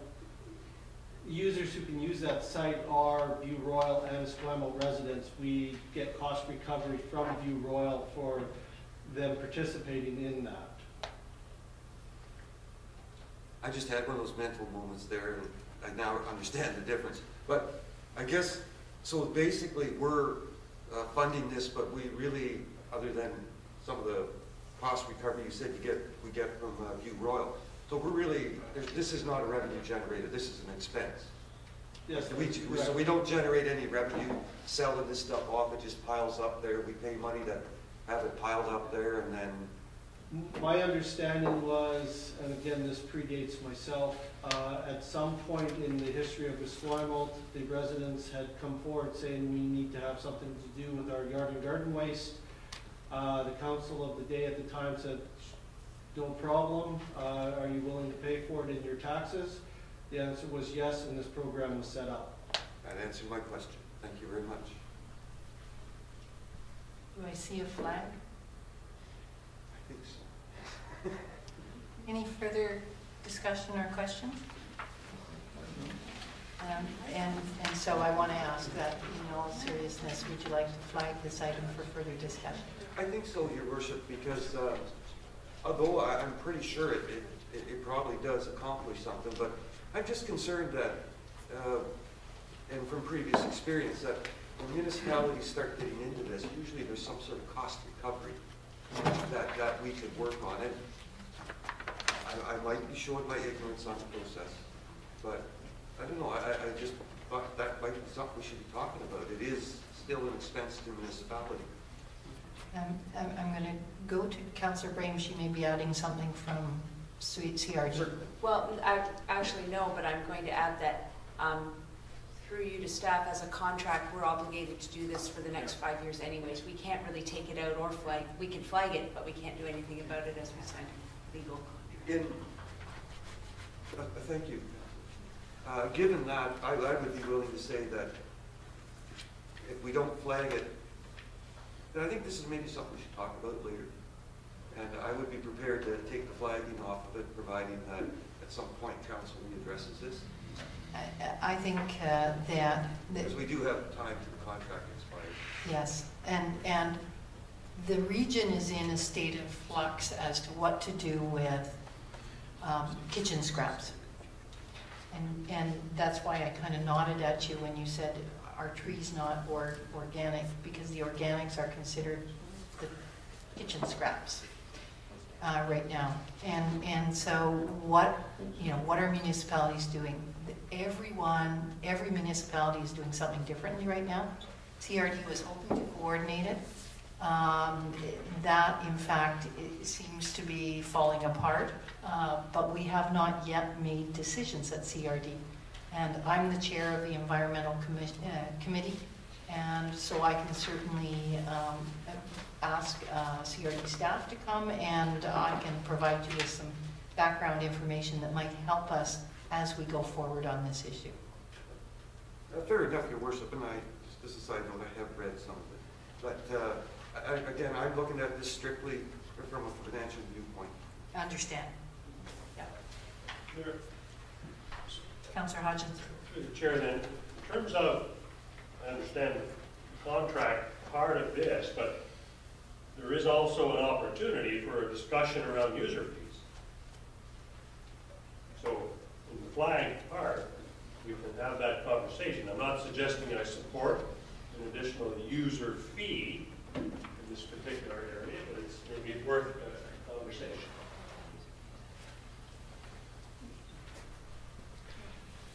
With respect to charging a fee to it, it would depend on what context you're speaking of, and where we could fit it into the contract and how we collect it. I guess when you look at it right now, there is, I guess, technically a user fee on the residents already, in the fact that it's part of their taxation and therefore they're free to use it. With respect to commercial haulers, we might be able to negotiate that with the current operator. But again, part of our problem has been, and we looked at it when we were going out for a contract at this time, is we don't know how much is that site being used. If you remember in the period reports, there's a new item that comes in that tells you the number of users from View Royal and Esquimalt, the tonnage hauled off, and tonnage that we think has come from commercial. And that is the information we need in order to determine whether or not this is something to take on. Again, it won't be a cost-neutral enterprise because we don't have the land mass or the equipment in order to do our own compost. And unfortunately for us as well, the volumes we do generate probably would not be significant where someone would want to buy it off of us, let's put it that way. But again, that's where we need this information, so this would be probably a discussion that would be more appropriate as we're going in to the last year of the contract to make the decision whether or not this is something we want to continue on with. Again, as Her Worship has said, the CRD as a whole is in a flux as to what is going to go on. There are a number of possibilities that, depending on which way it goes, this material is something that can be used to generate methane. If a waste-to-energy plant is in the future at Heartland or someplace else, this would be another energy stream that could be used to assist in the operation of that plant as well as reducing our carbon footprint. Again, we're such at the early stages, it's hard to, I guess, give you an answer at this point. My recommendation at this point would be give us a year or so to see where this contract is going and what type of tonnages are going and where is the CRD as a whole going. I think at that time I would be better suited to give you an answer as to whether this is a profitable venture for us to venture into. Councillor Brand. Just touching on what Mr. Miller said, this is such a new contract. I think it only changed over in September, October. Fall of last year. Yeah, so we haven't even had it a year yet to get a full year's numbers worth of information. So I think definitely at least waiting a year before we see what exactly we've got before we can make any further decision.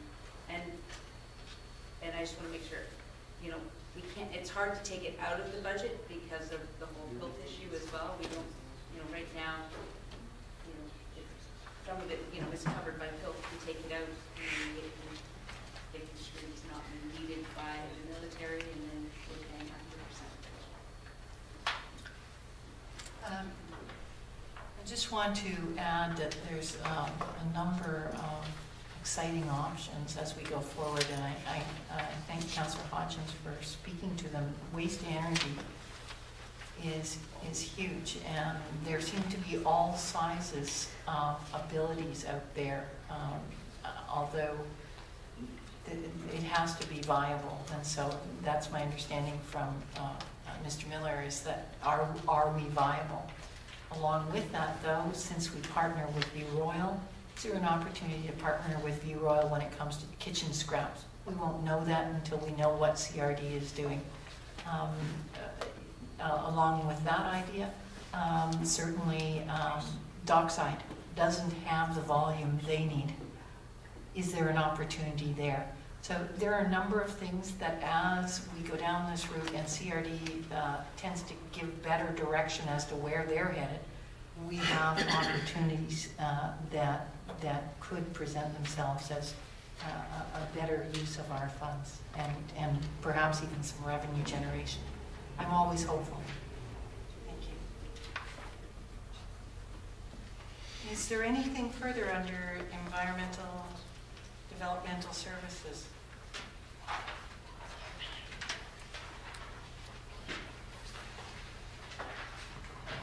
So we have development services is next, and there's just 3 items, so I'll speak to each of those. The request for staff for educational assistance is a senior planner who's entered into an education program for which he signed a contract with the municipality. We share costs of him attending that education forum, and he has agreed that if he leaves within a certain length of time, he will pay that back. So that's to do with that agreement. I can't speak a lot to the Culture Advisory Committee request for $750. I don't know if someone else maybe. If there are any questions, I can field that. Okay. And then the community tourism reprint of our walking tour brochures, which we all know are very popular, and we need some more of them. So I think that one's self-explanatory. So as Bill said, if you have any questions on the Culture Advisory Committee, you can speak to them. Questions, Council? I noticed the ferry is out of our brochures. Yeah, we need to reprint more.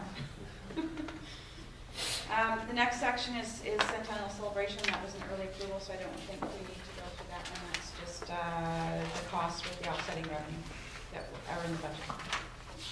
Thank you. What I'd like to do is take a 5-minute recess.